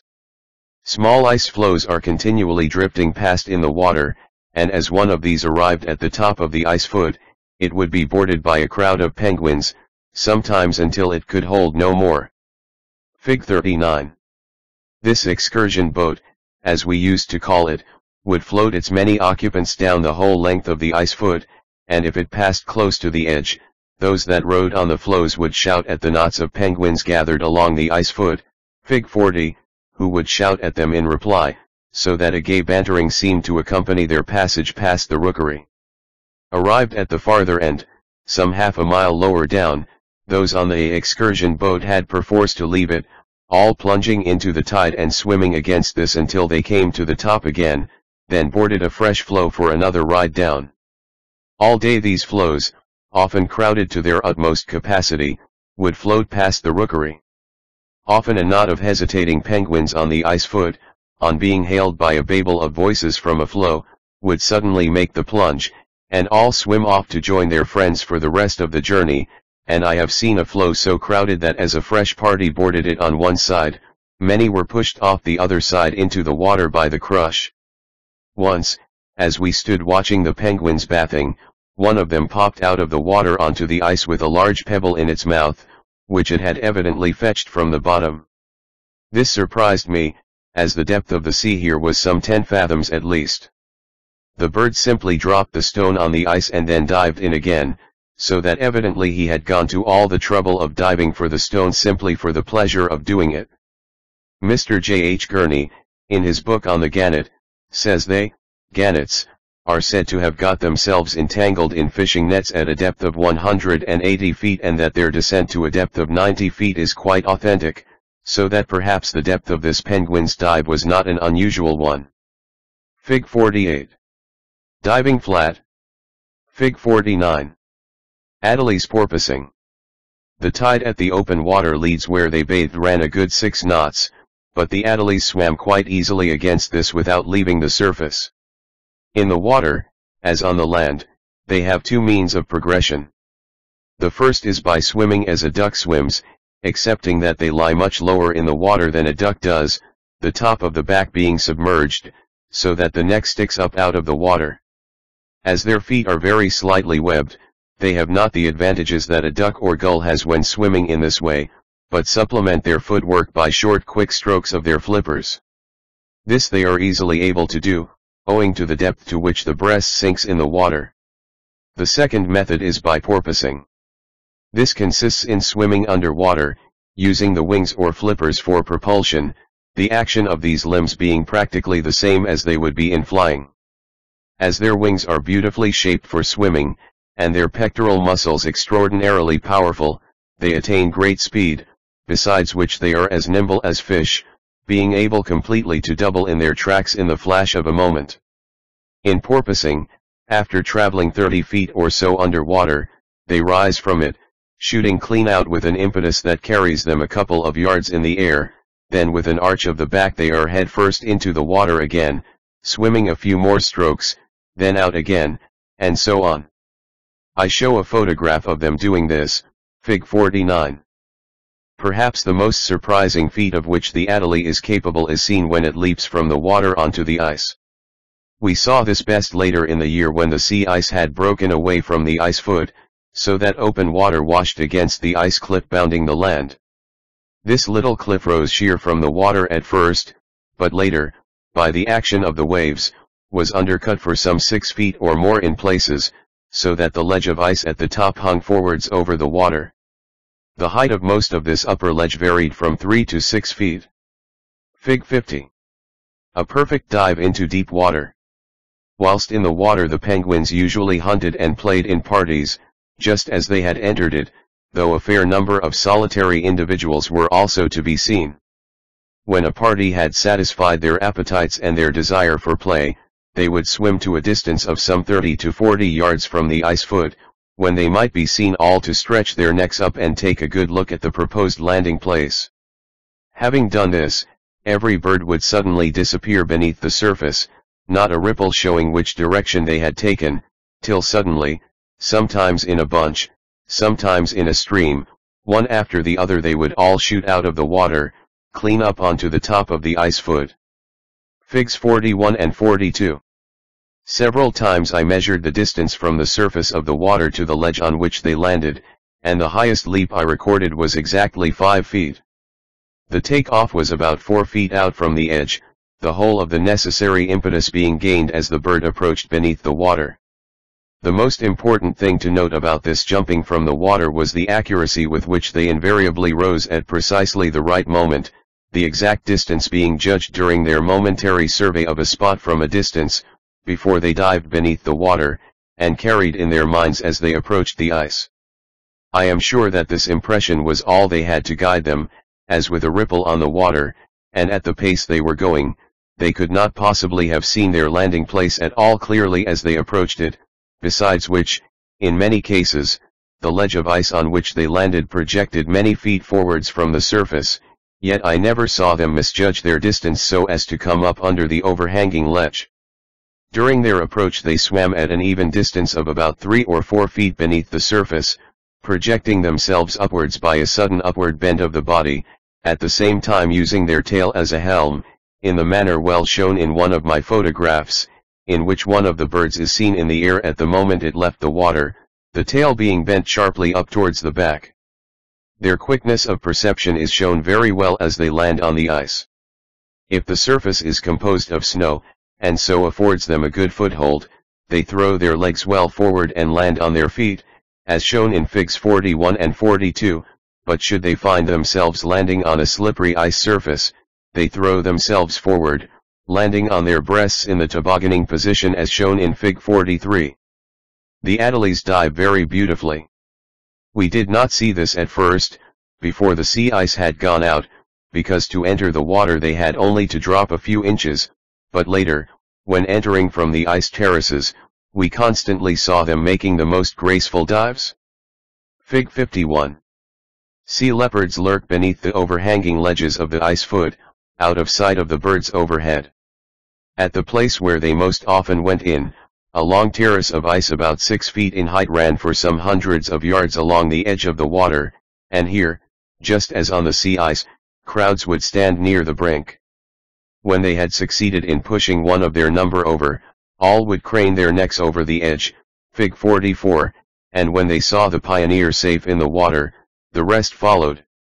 When diving into shallow water they fall flat, Figs 45, 46, and 47, but into deep water, and from any considerable height, they assume the most perfect positions, Fig 50, and make very little splash.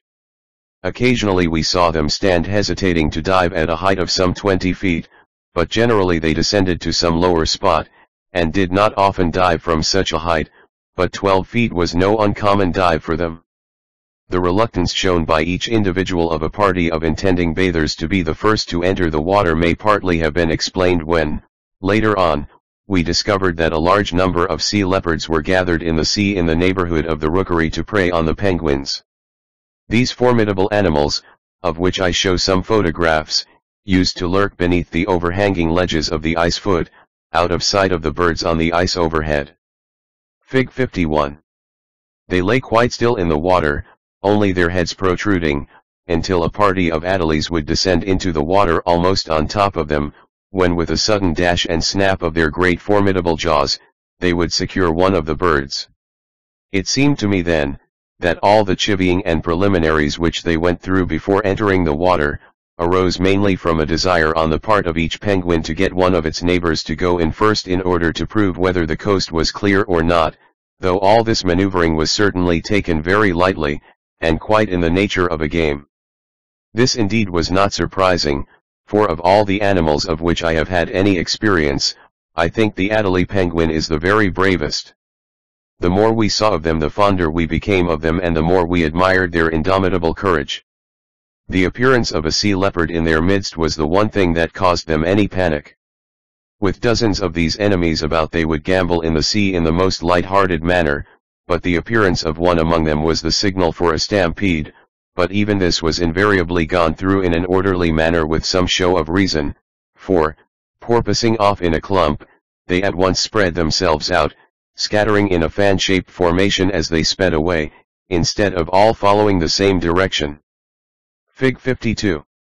A sea leopard's head. As far as I could judge, however, the sea leopards are a trifle faster in the water than the Adélies, as one of them occasionally would catch up with one of the fugitives, who then, realizing that speed alone would not avail him, started dodging from side to side, and sometimes swam rapidly round and round in a circle of about 12 feet diameter for a full minute or more, doubtless knowing that he was quicker in turning than his great heavy pursuer, but exhaustion would overtake him in the end, and we could see the head and jaws of the great sea leopard rise to the surface as he grabbed his victim. The sight of a panic-stricken little Adélie tearing round and round in this manner was a sadly common sight late in the season. Sea leopards are no mean customers and should be treated with caution. Commander Campbell and I used to hunt them from a little Norwegian pram, a species of dinghy, which we rowed quietly up and down close under the ice foot, shooting at the sea leopards with a rifle when we saw their heads above water. One day we had an interesting little adventure. We had shot and killed one, a fine bull about 10 feet long, which had sunk to the bottom in some 5 fathoms.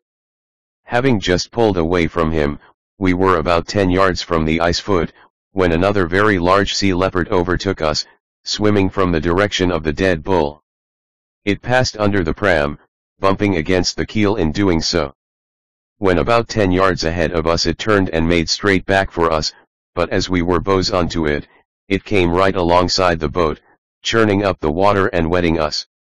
At this moment it turned on its side, its right foreflipper beating the surface and its belly towards us, and was just starting to rear its head up when we both lunged at it with our paddles, and so pushed the little boat away from it.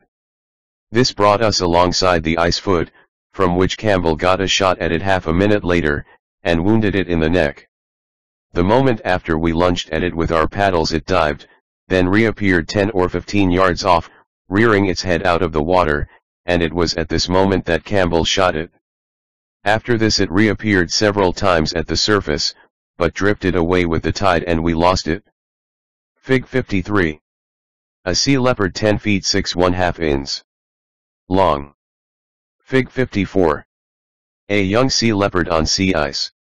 The sea leopard has not a reputation for attacking men in boats, and this one may have been actuated by curiosity merely, but in favor of its meaning to attack us were, first, that it came to us straight from the direction of the dead bull we had shot, and secondly, that it seems hardly likely that after bumping against our keel, mere curiosity could have tempted it to come back and try to look over the gunwale. As a rule we had to drift very quietly along when hunting sea leopards, as the slightest sound frightened them away. All that we could do to protect our friends was to shoot as many of these sea leopards as possible, but though we may have made some difference, there were always many about. Some idea of the depredations committed by these animals may be gathered from the fact that in the stomach of one which we shot I found the bodies of 18 penguins, in various stages of digestion, the beast's intestines being literally stuffed with the feathers remaining from the disintegration of many more. Photographs of these animals are seen in Figs 52, 53, and 54. Though the actual presence of a sea leopard put the Adélies to confusion, causing them to porpoise madly away for a few hundred yards, yet once away from the immediate neighborhood of the arch-enemy, they appeared to think no more of him, and behaved as though there were no further need for anxiety, though probably they kept a sharp lookout nevertheless.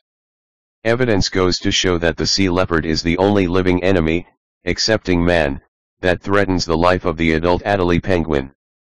One day, as I watched some hundreds of Adélies bathing in an open lead, suddenly the back of an enormous killer whale, Orca gladiator, rose above the surface as it crossed the lead from side to side, appearing from beneath the ice on one side and disappearing beneath it on the other.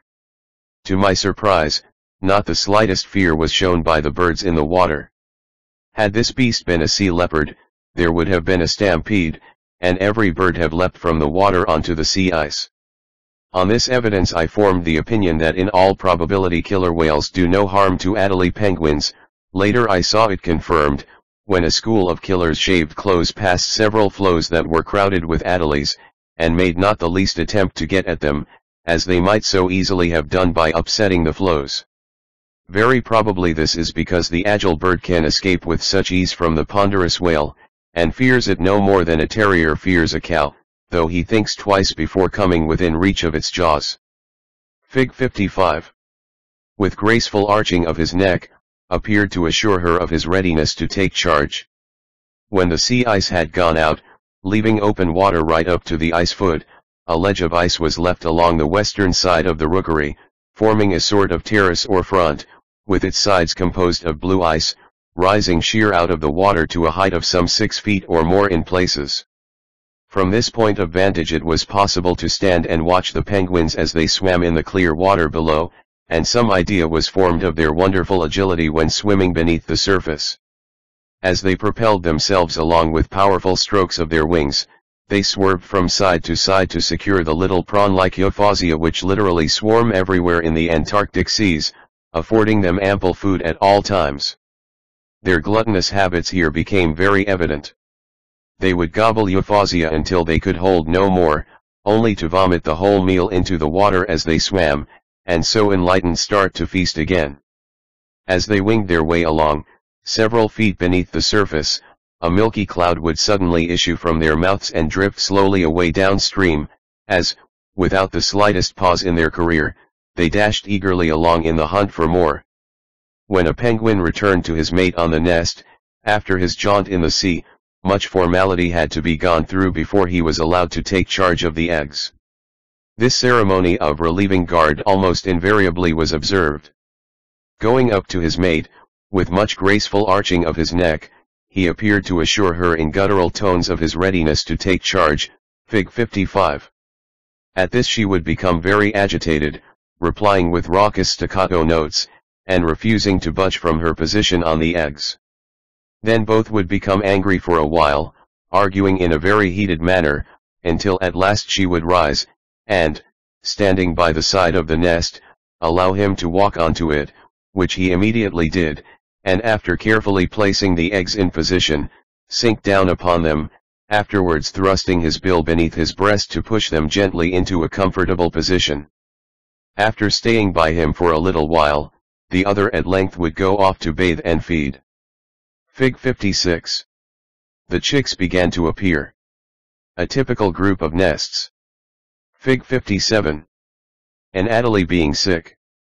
The length of time during which each bird was away varied considerably, but a watchbill was kept of one particular pair with the following result: 5. November 14th. Egg laid. Hen sitting. November 27th. A cock seen to join the hen for the first time since the 14th. He took her place on the nest. This was the first day on which any red guano was seen about the nest. December 10th.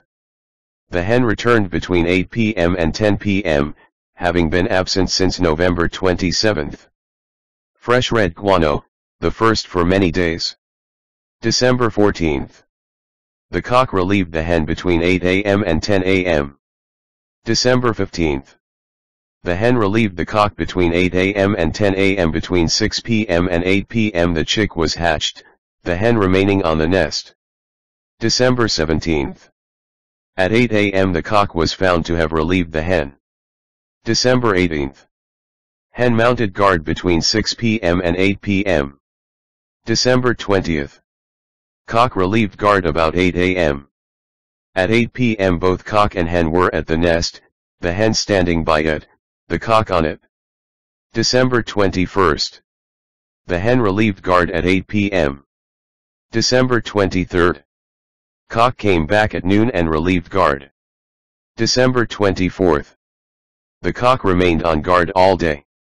The hen was gone from 1 p.m. till 6 p.m., when she returned and relieved guard. December 25th. 8 a.m. Both at nest, hen still on. 10 a.m. changed guard. Hen gone. December 26th. Hen on nest. Cock standing near. December 27th. 8 a.m. cock on nest. December 28th. 8 a.m. hen on nest. December 29th. Cock relieved guard. December 30th. Hen arrived 3 p.m. and relieved guard. December 31st. 10 p.m. to midnight, changed, cock on. Both there at 10 p.m. January 1st. 10 a.m. Both at nest. 12 noon. Both at nest. The youngster complicating matters by running away every time he was passed by the observer, thus getting himself and his parents embroiled with the neighbors. January 1st. 2 p.m. hen on nest. Cock gone. January 2nd. 10 a.m. hen on nest. 12 noon. Chick disappeared. 2 p.m. nest deserted. 4 p.m. cock on nest. No chick. 8 p.m. cock on nest. No chick. January 3rd. Cock on the nest with the chick. Fig 58. Method of feeding the young. From the above table it will be seen that the hen was not relieved by the cock until a fortnight after she had laid her egg. In this case there was only one, so that probably she had been without food for a month. Then she left, and only returned to relieve the cock after the lapse of another fortnight, it being worth remarking that each was absent for the same length of time. When the chick was hatched, a different regime began, as of course the chick had to be fed and journeys to the sea made at regular intervals for the purpose of getting food. When the chicks began to appear all over the rookery, Fig 56, a marked change was noticed in the appearance of the parents as they made their way on foot from the water's edge to the nests. Hitherto they had been merely remarkable for their spotless and glistening plumage, but now they were bringing with them food for the young, and so distended were their stomachs with this, that they had to lean backward as they walked, to counterbalance their bulging bellies, and in consequence frequently tripped over the inequalities of the ground which were thus hidden from their gaze. What with the exertion of tramping with their burden across the rookery, and perhaps on rare occasions one or two little disputes with other penguins by the way, frequently they were in some distress before they reached their destination, and quite commonly they would be sick and bring up the whole offering before they got there. Consequently, little red heaps of mashed up and half-digested euphausia were to be seen about the rookery. Once I saw a penguin, after he had actually reached the nest, quite unable to wait for the chick to help itself in the usual manner, deposit the lot upon the ground in front of his mate. I saw what was coming and secured the accompanying photograph of the incident. Fig 57. When this happens the food is wasted, as neither chick nor adult will touch it however hungry they may be, the former only feeding by the natural method of pushing his head down the throat of a parent, and so helping himself direct from the gullet. Fig 58. Fig 59. Profile of an Adélie chick. When the chicks are small they are kept completely covered by the parent who sits on the nest. They grow, however, at an enormous rate, gobbling vast quantities of food as it is brought to them, their elastic bellies seeming to have no limit to their capacity. Fig 59, indeed, when standing, they rest on a sort of tripod, formed by the protuberant belly in front and the 2 feet behind. I weighed a chick at intervals for some time, and this was the astonishing result. To see an Adélie chick of a fortnight's growth trying to get itself covered by its mother is a most ludicrous sight. The most it can hope for is to get its head under cover, the rest of its body being exposed to the air, but the downy coat of the chick is close and warm, and suffices in all weathers to protect it from the cold. Fig 60 illustrates what I have said very well, whilst Fig 61 shows a mother with a chick 12 days old. Whilst the chicks are small the 2 parents manage to keep them fed without much difficulty. 6. But as one of them has always to remain at the nest to keep the chicks warm, guard them from skuas and hooligan cocks, and prevent them from straying, only one is free to go for food. Later on, however, 2 other factors introduce themselves. The first of these is that the chicks' downy coats become thick enough to protect them from cold without the warmth of the parent, and the second that as the chicks grow they require an ever-increasing quantity of food, and at the age of about a fortnight this demand becomes too great for one bird to cope with. At this time it is still necessary to prevent the chicks from straying and to protect them from the skuas and hooligans, and so to meet these 2 demands a most interesting social system is developed. The individual care of the chicks by their parents is abandoned, and in place of this, colonies start to pool their offspring, which are herded together into clumps or creches, each of which is guarded by a few old birds, the rest being free to go and forage. Fig 60. A task becoming impossible. It is quite likely that if a chick which has escaped from its own creche joins another creche it will get fed there, as it seems hardly possible for the adults to recognize the individuals of so large a gathering and to detect a stranger should one turn up, but there is good reason to believe that the old birds work for their own creches only, and remain faithful to them for the rest of the season, because, as they make their way across the rookery, laden with the food they are bringing from the sea, it is sadly common to see them pursued by strayed and starving youngsters, plaintively piping their prayers for a meal, and these appeals are always made in vain, the old birds turning a deaf ear to the youngsters, who at last, weary and weak, give up the pursuit, and in the end fall a prey to the ever-watchful skuas. Further evidence is found in the fact that the chicks at the very back of the rookery and up at the top of the cape are just as well nourished as those nearer the water, who are constantly passed by a stream of food-laden parents. Twice already I have mentioned that stray chicks fall a prey to hooligan cocks. These hang about the rookery often in little bands. At the beginning of the season there are very few of them, but later they increase greatly, do much damage, and cause a great deal of annoyance to the peaceful inhabitants. The few to be found at first probably are cocks who have not succeeded in finding mates, and consequently are at a loose end.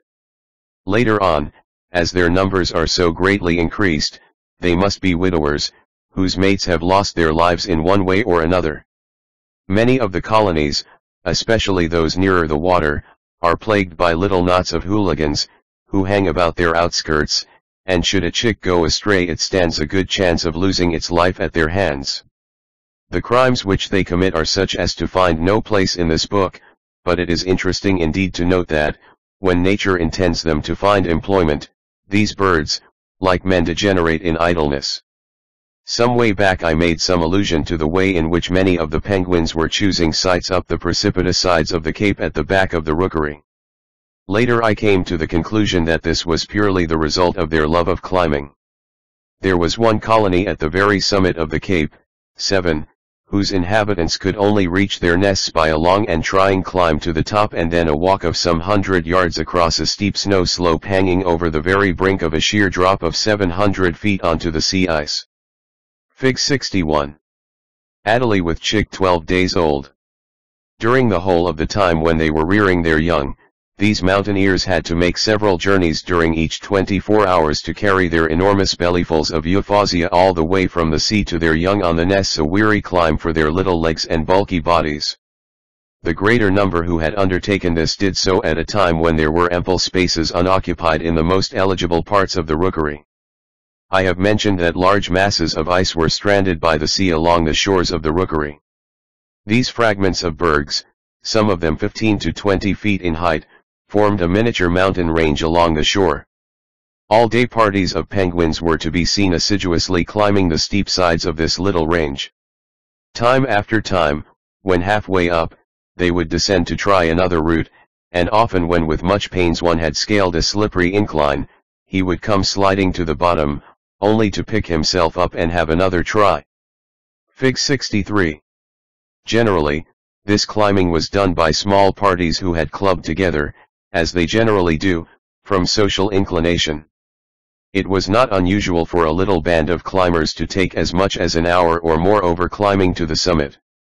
Arrived at the top, they would spend a variable period there, sometimes descending at once, sometimes spending a considerable time there, gazing contentedly about them, or peering over the edge to chatter with other parties below. Again, about half a mile from the beach, a large berg some 100 feet in height was grounded in fairly deep water, accessible at first over the sea ice, but later, when this had gone, surrounded by open water. Its sides were sheer except on one side, which sloped steeply from the water's edge to the top. From the time when they first went to the sea to feed until the end of the season, there was a continual stream of penguins ascending and descending the berg. As I watched them through glasses, I saw that they had worn deep paths in the snow from base to summit. They had absolutely nothing to gain by going to all this trouble but the pleasure they seemed to derive from the climb, and when at the top, merely had a good look round and came down again. Fig 62. A couple with their chicks. When the birds were arriving at the rookery, I watched for those who were to nest up the cliff, and several times saw birds on arriving at the rookery make for the heights without any hesitation, threading their way almost in a straight line through the nests to the screes at the bottom of the cliff, and up these to one or other of the paths leading up its side. Probably these had been hatched there, or had nested there before, and were making their way to their old haunts, but my notes on their nesting habits go to show that the cocks, at any rate, cannot keep to the same spot during successive years. It is the hen who chooses the site, and stays on it, as I have shown, until a mate comes to her, and wins her, very often only after defeating many other competitors. The waste of life in an Adélie rookery is very great, and is due to the following causes. The eggs. Skuas. Cocks fighting among the nests. Floods from thaw water. Death of parents. Snowdrifts. Landslides. The young chicks. Skuas. Landslides. Hooligan cocks. Getting lost. Death of parents. Adults. Sea leopards. Landslides. Snowdrifts. In the above lists I have made no mention of the wanton depredations committed owing to the license given to ignorant seamen by expeditions which visit the Antarctic from time to time, but as these visits are made at rare intervals, they cannot greatly affect the population. Fig 63. Adélie penguins have a strong love of climbing for its own sake. Some of the items in my list require explanation.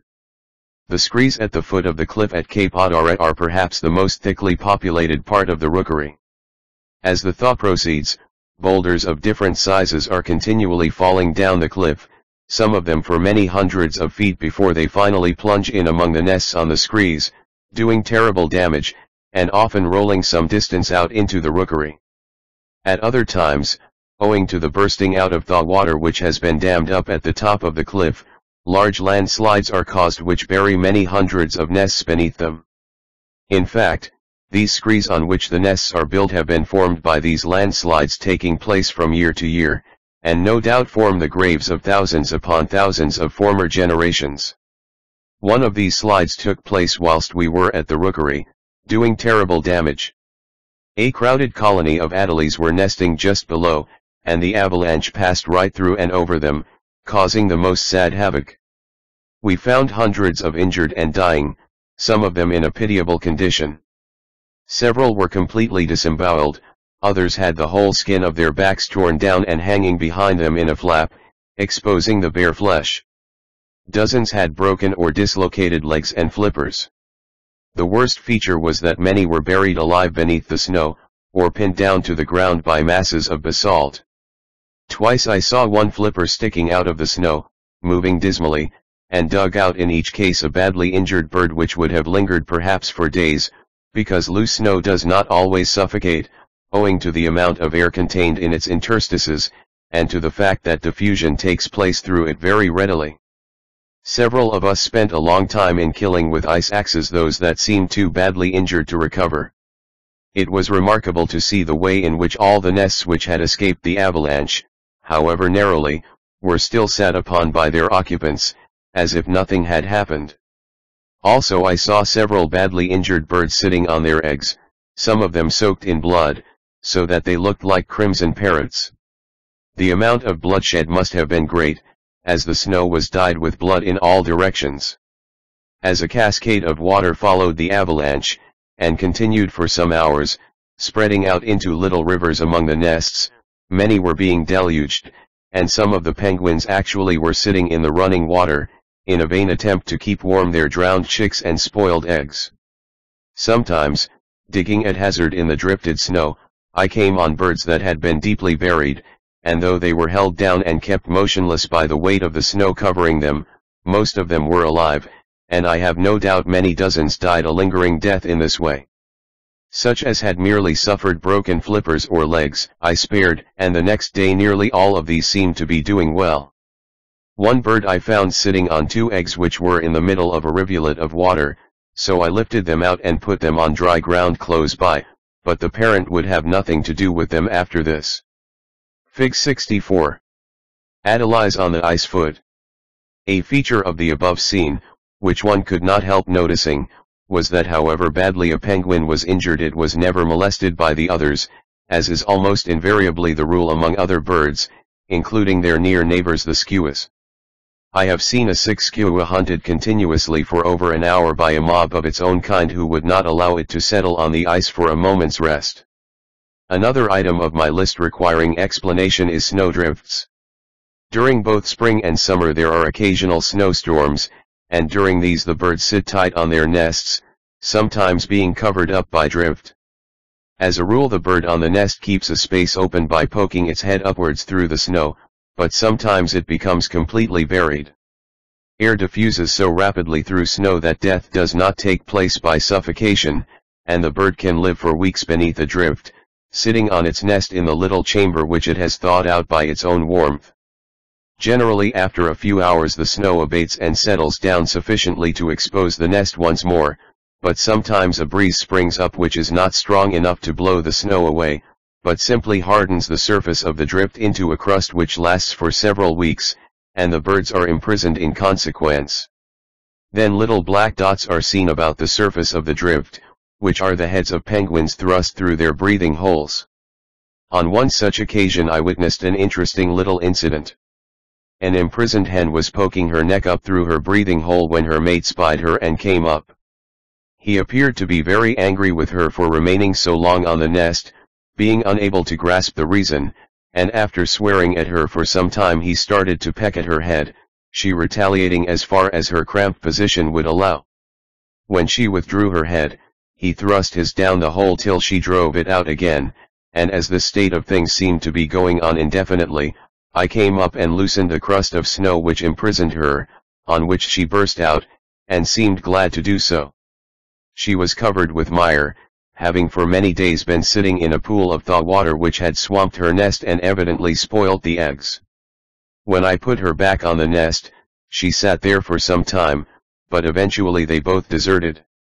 I should say that some hundreds of nests were spoilt in this way. Fig 65. Adélie's on the ice foot. As I photographed the above incident at intervals, different stages are seen on Fig 67 to 69. I have mentioned that eggs got lost owing to cocks fighting among the nests. When hens are incubating the eggs they never leave the nest under any circumstances until relieved by their mates, being most reliable and faithful to their charge. They squabble continually with their nearest neighbors, whom they seem to hate, but only retaliate on those within reach, using their bills only to peck at each other's heads without shifting their position. The cocks, however, are less dependable. Starting a quarrel in the same way as the hens do, their militant instincts soon became aroused, on which they are apt to jump up and start a furious fight with flippers, staggering to and fro over their nests, and very often spilling the eggs, which are lost in consequence. On certain occasions I was able to interfere between the combatants, and replace the eggs, on which they would return to their domestic duties and seem to forget the incident. A good many eggs must have been lost in this way during the season. Late in the season an occurrence took place for which I have never been able to find any explanation. Occasionally I had noticed that the penguins had crowded together more than usual on the ice foot, multitudes of them standing for hours without any apparent purpose. A good idea of the scene may be got from the frontispiece. One morning Mr. Priestley came into the hut and told me that the penguins were drilling on the sea ice, and that I had better come and look at them. I went with him to the ice foot, and this is what we saw. Many thousands of Adélies were on the sea ice between the ice foot and the open water leads, then some quarter of a mile distant. Near the ice foot they were congregating in little bands of a few dozen, whilst farther out near the water, massed bands some thousands strong stood silent and motionless. Both the small and the large bands kept an almost rectangular formation, whilst in each band all the birds faced the same way, though different bands faced in different directions. Fig 66. Adélies on the ice foot. As we watched it became evident that something very unusual was going on. First, from one of the small bands, a single bird suddenly appeared, ran a few yards in the direction of another small band, and stopped. In the flash of a moment the entire band from which he came executed the movement left turn, this bringing them all into a position facing him. So well ordered was the movement that we could scarcely believe our eyes. Then from the small band our single bird had approached, another single bird ran out, upon which his own party did exactly as the first had done, so that the two bands now stood facing one another, some 15 yards apart. Arrow shows direction in which all the birds faced. Then spontaneously, the two bands marched straight toward one another, and joined to form one body. After this we saw the same procedure being enacted in many other places, the penguins coming down from the rookery and forming small bands which joined together. Then the augmented bodies would join other augmented bodies, to form still larger ones, which then joined together, and so on until a great mass of birds stood together in rows all facing in one direction like a regiment of soldiers. One of these masses stood not far from us, a compact rectangular gathering, as shown on page 109. They stood thus for a long time, quite motionless and silent, when suddenly as before, a single bird darted out from among the crowd and ran a few yards toward the open water, when, as if it had received a word of command, every bird faced left as in the diagram below. Arrow shows direction in which all the birds faced. After this the whole crowd marched for the water, keeping its formation almost unchanged till it arrived at the edge of the ice, when it halted, and subsequently entered the water in batches. Fig 67. An imprisoned hen was poking her head up through her breathing hole. Fig 68. Her mate appeared to be very angry with her, being unable to grasp the reason why she could not come off the nest. This procedure continued for many hours, the penguins that day observing this extraordinary behavior, the most astonishing part of which lay in the accuracy of their drill-like movements, so that we might have been watching a lot of soldiers on parade. Perhaps the sudden motions of these bodies of birds were brought about by a sound uttered by the single bird which acted as leader, though we did not hear this. The actual reason for this departure from their usual customs is beyond my knowledge. There was nothing to be seen to account for it, but the penguins evidently obeyed some instinct which affected them all on this and two subsequent occasions, when the same thing took place. My own idea is that in former times the penguins used to mass together as other birds do, before their annual migration, perhaps as far back as the day when their wings were adapted for flight, and that the phenomenon described above was a relic of their bygone instincts. When the chick's down has been molted and their plumage acquired, they proceed to the water's edge, and here they learn to swim. In the autumn of 1912, at a small rookery which I came upon on Inexpressible Island, I had an opportunity of watching their first attempts in this direction. Crowds of young Adélies were to be seen on the pebbly beach below their rookery, much of the ice having disappeared at this late season, leaving bare patches of shingle which were very suitable for the first swimming lesson. Many old birds paddled in for a short distance, and crouching in a few inches of water, splashed about with their flippers to give the youngsters a lead. Some of the latter needed little encouragement, and took readily to the strange element, very soon swimming about in deep water, but others seemed more timid, and these latter were urged in every possible way by the old birds, some of whom could be seen walking in and out of the water, and so doing what they could to give their charges confidence. In this duty 1 or 2 old birds might be seen with a little crowd of youngsters, so that evidently the social instincts which gave rise to the creche system in the first place were extended to the tuition of the young and thus to their preparation for the journey north. Fig 70. Adélie's nests on top of Cape Adélie, to reach which they must make a precipitous climb of 1,000 feet. Up in the rookery, fully fledged youngsters could be seen clamoring in vain for food, the old birds resolutely refusing to feed them now that they were able to forage for themselves. The adults who instructed the young in the water had finished their moult, and were themselves ready to depart. Many others, however, still wandered disconsolately about the land, some of them only half-fledged, and moping under boulders or any sort of shelter from the chilly breezes, and long after all the youngsters had departed, solitary molting birds were to be found, emaciated and miserable, patches of loose feathers still clinging to the new coat which was making such a tardy growth. In some places we found these old birds in holes under the rocks, the old molted feathers making some sort of a bed which helped to protect their late wearers from the cold.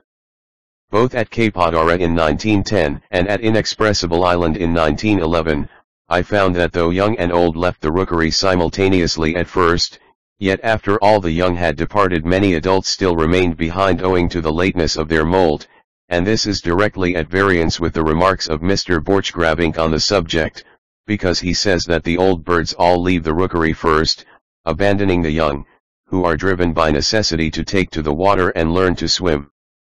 Well indeed was it for my companions and me that this was so, for in the autumn of 1912 we were in sore straits for food, and had it not been that at a very late date we collected some 90 old molting birds on Inexpressible Island, I doubt if we would have seen the sun rise in the next spring. At Cape Adélie in 1911, half the rookery had departed when we arrived in the autumn.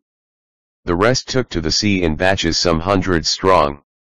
These parties wandered about the beach and icefoot in company for some time, then entering the water and swimming northward they were seen no more. Those that molted sometimes remained solitary whilst in the acuter stages, but nevertheless molting parties often were seen looking very miserable, doubtless feeling in their unprotected state the effects of wines which were getting keener and more severe now that the sun was departing. When all the youngsters had gone, some thousands of old birds still remained, and waited for many days after they had acquired their full plumage before they left. Then these in time disappeared, leaving the rookery empty and desolate. On March 12 I photographed the last party, all black-throated adults. 2 days later a couple appeared on the beach, apparently having come back for a last look at us. Then these, too, disappeared, and as we looked at the empty silent beach we could not help contrasting it with the noise and bustle of a short time ago. The last penguin had gone, and the sun disappearing below the horizon, left us alone with the Antarctic night. Part 3. McCormick's Skua Gull.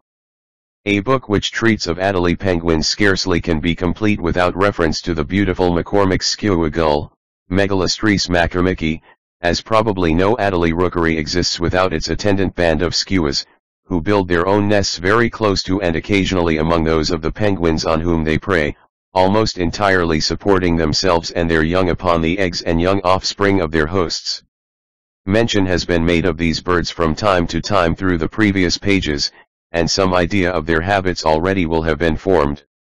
In point of fearlessness they fall somewhat short of the Adélie, but exhibit, perhaps, rather more caution in their dealings with man than the gulls who visit St. James's Park in London and are fed by the children there, frequently from the hand, though probably in a very few days they might become extremely tame were their short experience of mankind made less bitter. The majority of explorers, like most men, though kindly by nature, are entirely thoughtless in their dealings with wild animals, and the skuas approach them only to be killed or severely injured by the ice axes or rocks that are thrown at them in wanton sport as they light on the ground or hover near the visitors, whom they quickly discover to be their bitter and relentless foes. Arriving at the rookeries somewhat later than the Adélies, they do not lay their eggs until the beginning of December. Practically no nest is made, a mere hollow being worked in the ground, in which the bird sits. Frequently several hollows are made before the hen finally settles where she will lay. The 2 eggs, which are brownish olive thickly and darkly mottled with brown, are incubated for 4 weeks, after which the chicks are hatched. From the moment of their first appearance from the egg these chicks exhibit the most extraordinary precocity. Covered with pale slaty gray down, they look anything but the pugnacious little animals they turn out to be. Their one idea, besides feeding, seems to be to fight one another, and they may be seen to roll about the nest, locked together, fighting with beak and claw. They are fed from the ground, and may be seen picking about among the stones like the little domestic chickens, which they very much resemble. After a time invariably one of the chicks disappears, and as dead youngsters are not to be found, they are probably eaten by neighbors who have caught them wandering. In fact, Mr. Ferrer, of Captain Scott's first expedition, actually saw a skua pick up a wandering chick of its own species and fly off with it, followed by a screaming flock of its neighbors, who sought to rob it of its prey. In order to find out how many eggs a skua would lay, I marked some nests, and took the eggs as they were laid. In each case a second egg was laid, but when this was taken no more appeared. In 2 nests I removed the first egg as soon as it was laid, but left the second, which was then sat upon by the parent, who was content with it, or unable to lay a third. When any of us approached their nests the old birds would fly round in wide circles, making wild stoops at our heads each time they passed over us, in the evident attempt to frighten us away. Occasionally they would actually knock our heads with a wing, and nothing seeming to scare them off, they would swoop past us time after time in a most disconcerting manner. In order to keep them at a distance without having to keep a constant lookout, when I was in the neighborhood of their nest, I used to walk about holding a ski stick or the handle of my ice axe straight above me, and they would swoop at the top of this instead of my head, which was infinitely preferable. One day when a high wind was blowing on top of Cape Adélie, I had my ice axe knocked clean out of my hand by one of the skuas flying straight into the handle, the heavy blow seeming to affect the bird but slightly. There was a squarey on the screes, close to a thickly populated part of the rookery, but the majority of these birds made their nests right at the top of Cape Adélie, from which point of vantage they surveyed the entire rookery, and a very sharp lookout they kept too, for no sooner did we start to flense a seal than a flock of them descended to gobble at the lumps of blubber as we threw them on the ground. In this occupation they exhibited the greatest jealousy, and when there was 100 times as much blubber on the ground as all the skuas possibly could have eaten, they continually tried to drive each other away. When fighting they rarely stayed on the ground, but leapt at one another into the air, and one of the illustrations shows 2 skuas in the act of doing this. Their great spread of wing is well shown in this photograph. Fig 71.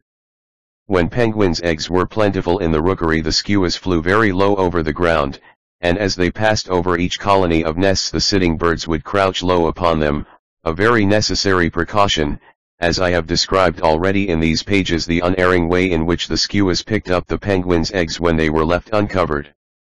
Broken and empty shells strewed the ground in the vicinity of the skuas' nests, and it is probable that in a large rookery, such as that at Cape Adélie, thousands of eggs are destroyed by them annually. The instinct of the thief is most strongly marked in the skua tribe, and I am afraid that the mere love of thieving alone actuates them on many occasions. For instance, When I was skinning a seal one day near Cape Evans, I left a pair of field glasses lying on a coat close by, and on looking round saw a skua in the act of making off with them, holding them by the strap in his beak. A sudden yell caused the offender to drop the glasses, fortunately when they were but a yard from the ground. Again, when the crew of an Antarctic ship were engaged in blasting the sea ice which imprisoned it, a skua flew off with one of the detonators which had been left on the ice. I think the detonator contained dynamite, but at any rate I am told that there was a stampede on the part of the men to get away from under the bird as it flew overhead. When, with 2 companions, I visited a squarey at the back of the penguin rookery at Cape Royds, the skua circled over us in a way I have described above, but instead of swooping at our heads, some of them repeatedly dropped their guano onto us as they passed over, timing the process with such surprising accuracy that I was hit once, and Commander Campbell no less than 3 times. The following year when at Cape Adélie, I expected the same treatment from the skuas there, but curiously enough, these never did it.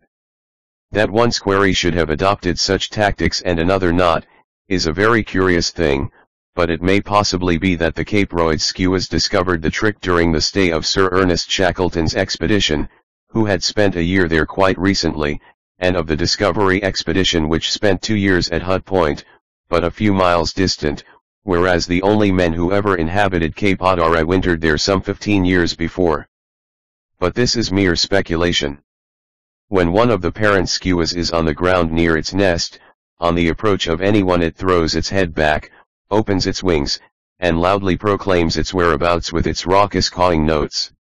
When hovering over food, and at other times when not alarmed or angry, the sounds made by a skua are very like those of the common herring gull, and not altogether unmusical at times, especially when making the little shrill piping note, by which I have often thought that gulls so nearly imitate the squeaking of a block in its sheaf.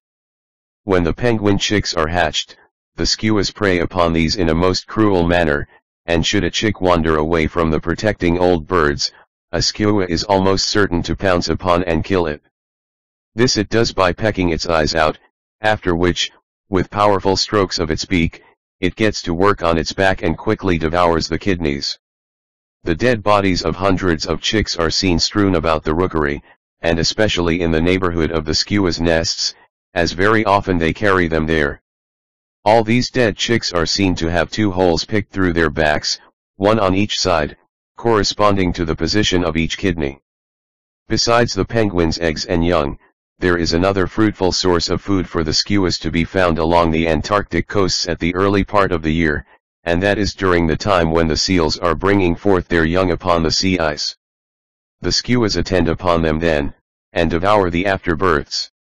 In the 2nd volume of the Discovery Reports, Dr. Wilson mentions that large numbers of skuas were noticed at Granite Harbor, and I have no doubt that they had congregated there for this purpose, as when passing the spot on a spring journey along the sea ice in 1912, we saw many hundreds of Weddell seals with their young. So many were there, that as we lay in our sleeping bags during the night, the bleating of the little calves near our tents conveyed to our half-awakened senses the impression that we were in the midst of lambing fields at home. The soft parts are colored as follows: bill, black; iris, dark brown; legs, toes, and webs, black, excepting a patch of bright blue just above the tibio-metatarsal joint, in young fledglings. Wholly black afterwards. They have a very fine spread of web. Claws, black.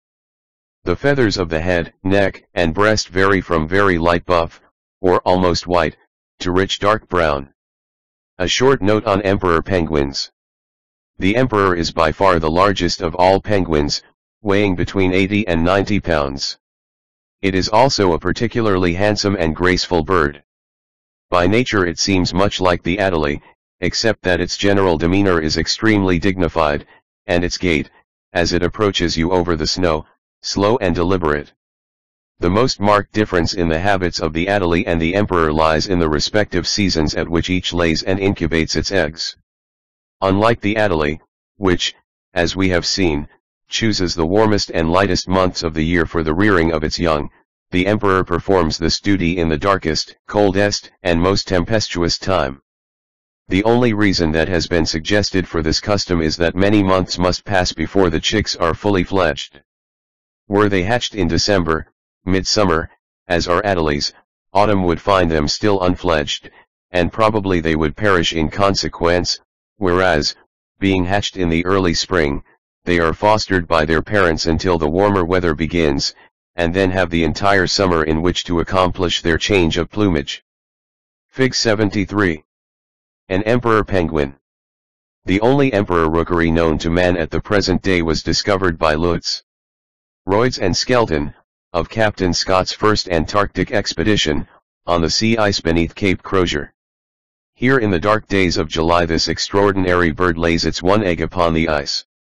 In the winter of 1911 a very brave journey was made to this spot by a party of Captain Scott's officers, consisting of Dr. Wilson, Lieutenant Bowers and Mr. Cherry Garrard. The experiences of this little band were so terrible that it is remarkable they ever returned to tell of them. Temperatures of 78° F were encountered, and the most severe blizzards at lower temperatures than any sledging party had yet endured.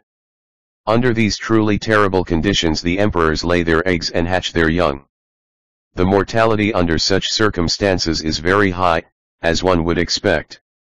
Avalanches of ice fall from the cliffs above, crushing many of the parent birds, and causing hundreds of eggs to be deserted. As Dr. Wilson stated, the ice cliffs beneath which these remarkable animals sat were so unstable that no man in his senses would camp for a single night beneath them. In spite of this, evidence showed that after an avalanche of ice blocks from above, which had caused some of the emperors to leave their eggs on the ice and bolt in terror, many of them had returned and continued to sit on the eggs which had been frozen and killed by the frost in their absence, continuing to do so long after they were completely rotten.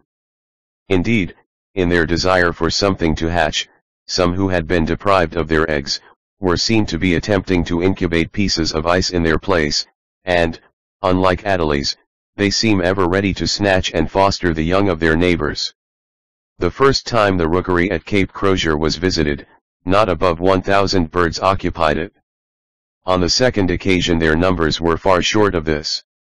By the springtime only 1 out of 10 or 12 birds are seen to be rearing young, so it is obvious other rookeries await discovery in other parts, as there are a large number of emperors to be seen along the Antarctic coasts. Fig 74. Profile of an emperor. When in the Terra Nova we made our way along the face of the Great Barrier to the eastward, we saw large numbers of emperors, especially to the extreme eastward where a heavy hang of pack ice blocked our further passage, and I have little doubt that future exploration will disclose a rookery or rookeries in this direction.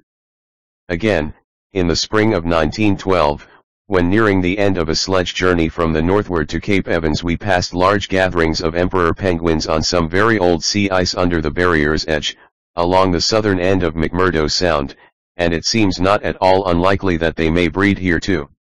Unfortunately we were unable at that time to make detours, so had to leave the question unsettled, but if they do breed here, they must have far to go to get food during those winters when the sea ice does not break out of the sound.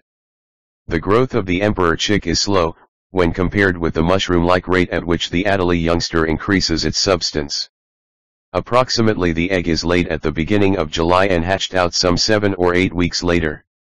During the period of incubation, which duty is shared by all, male and female alike, the egg is held in a loose fold of skin at the lower part of the abdomen, the skin of the adults being worn bare of feathers in this region. When hatched out, the chick is coveted by every unoccupied adult, and so desperate at times are the struggles for its possession that very frequently it gets injured or killed by its would-be foster parents. Dr. Wilson has estimated the mortality among the chicks before they shed their down at 77% and thinks that half this number are killed by kindness.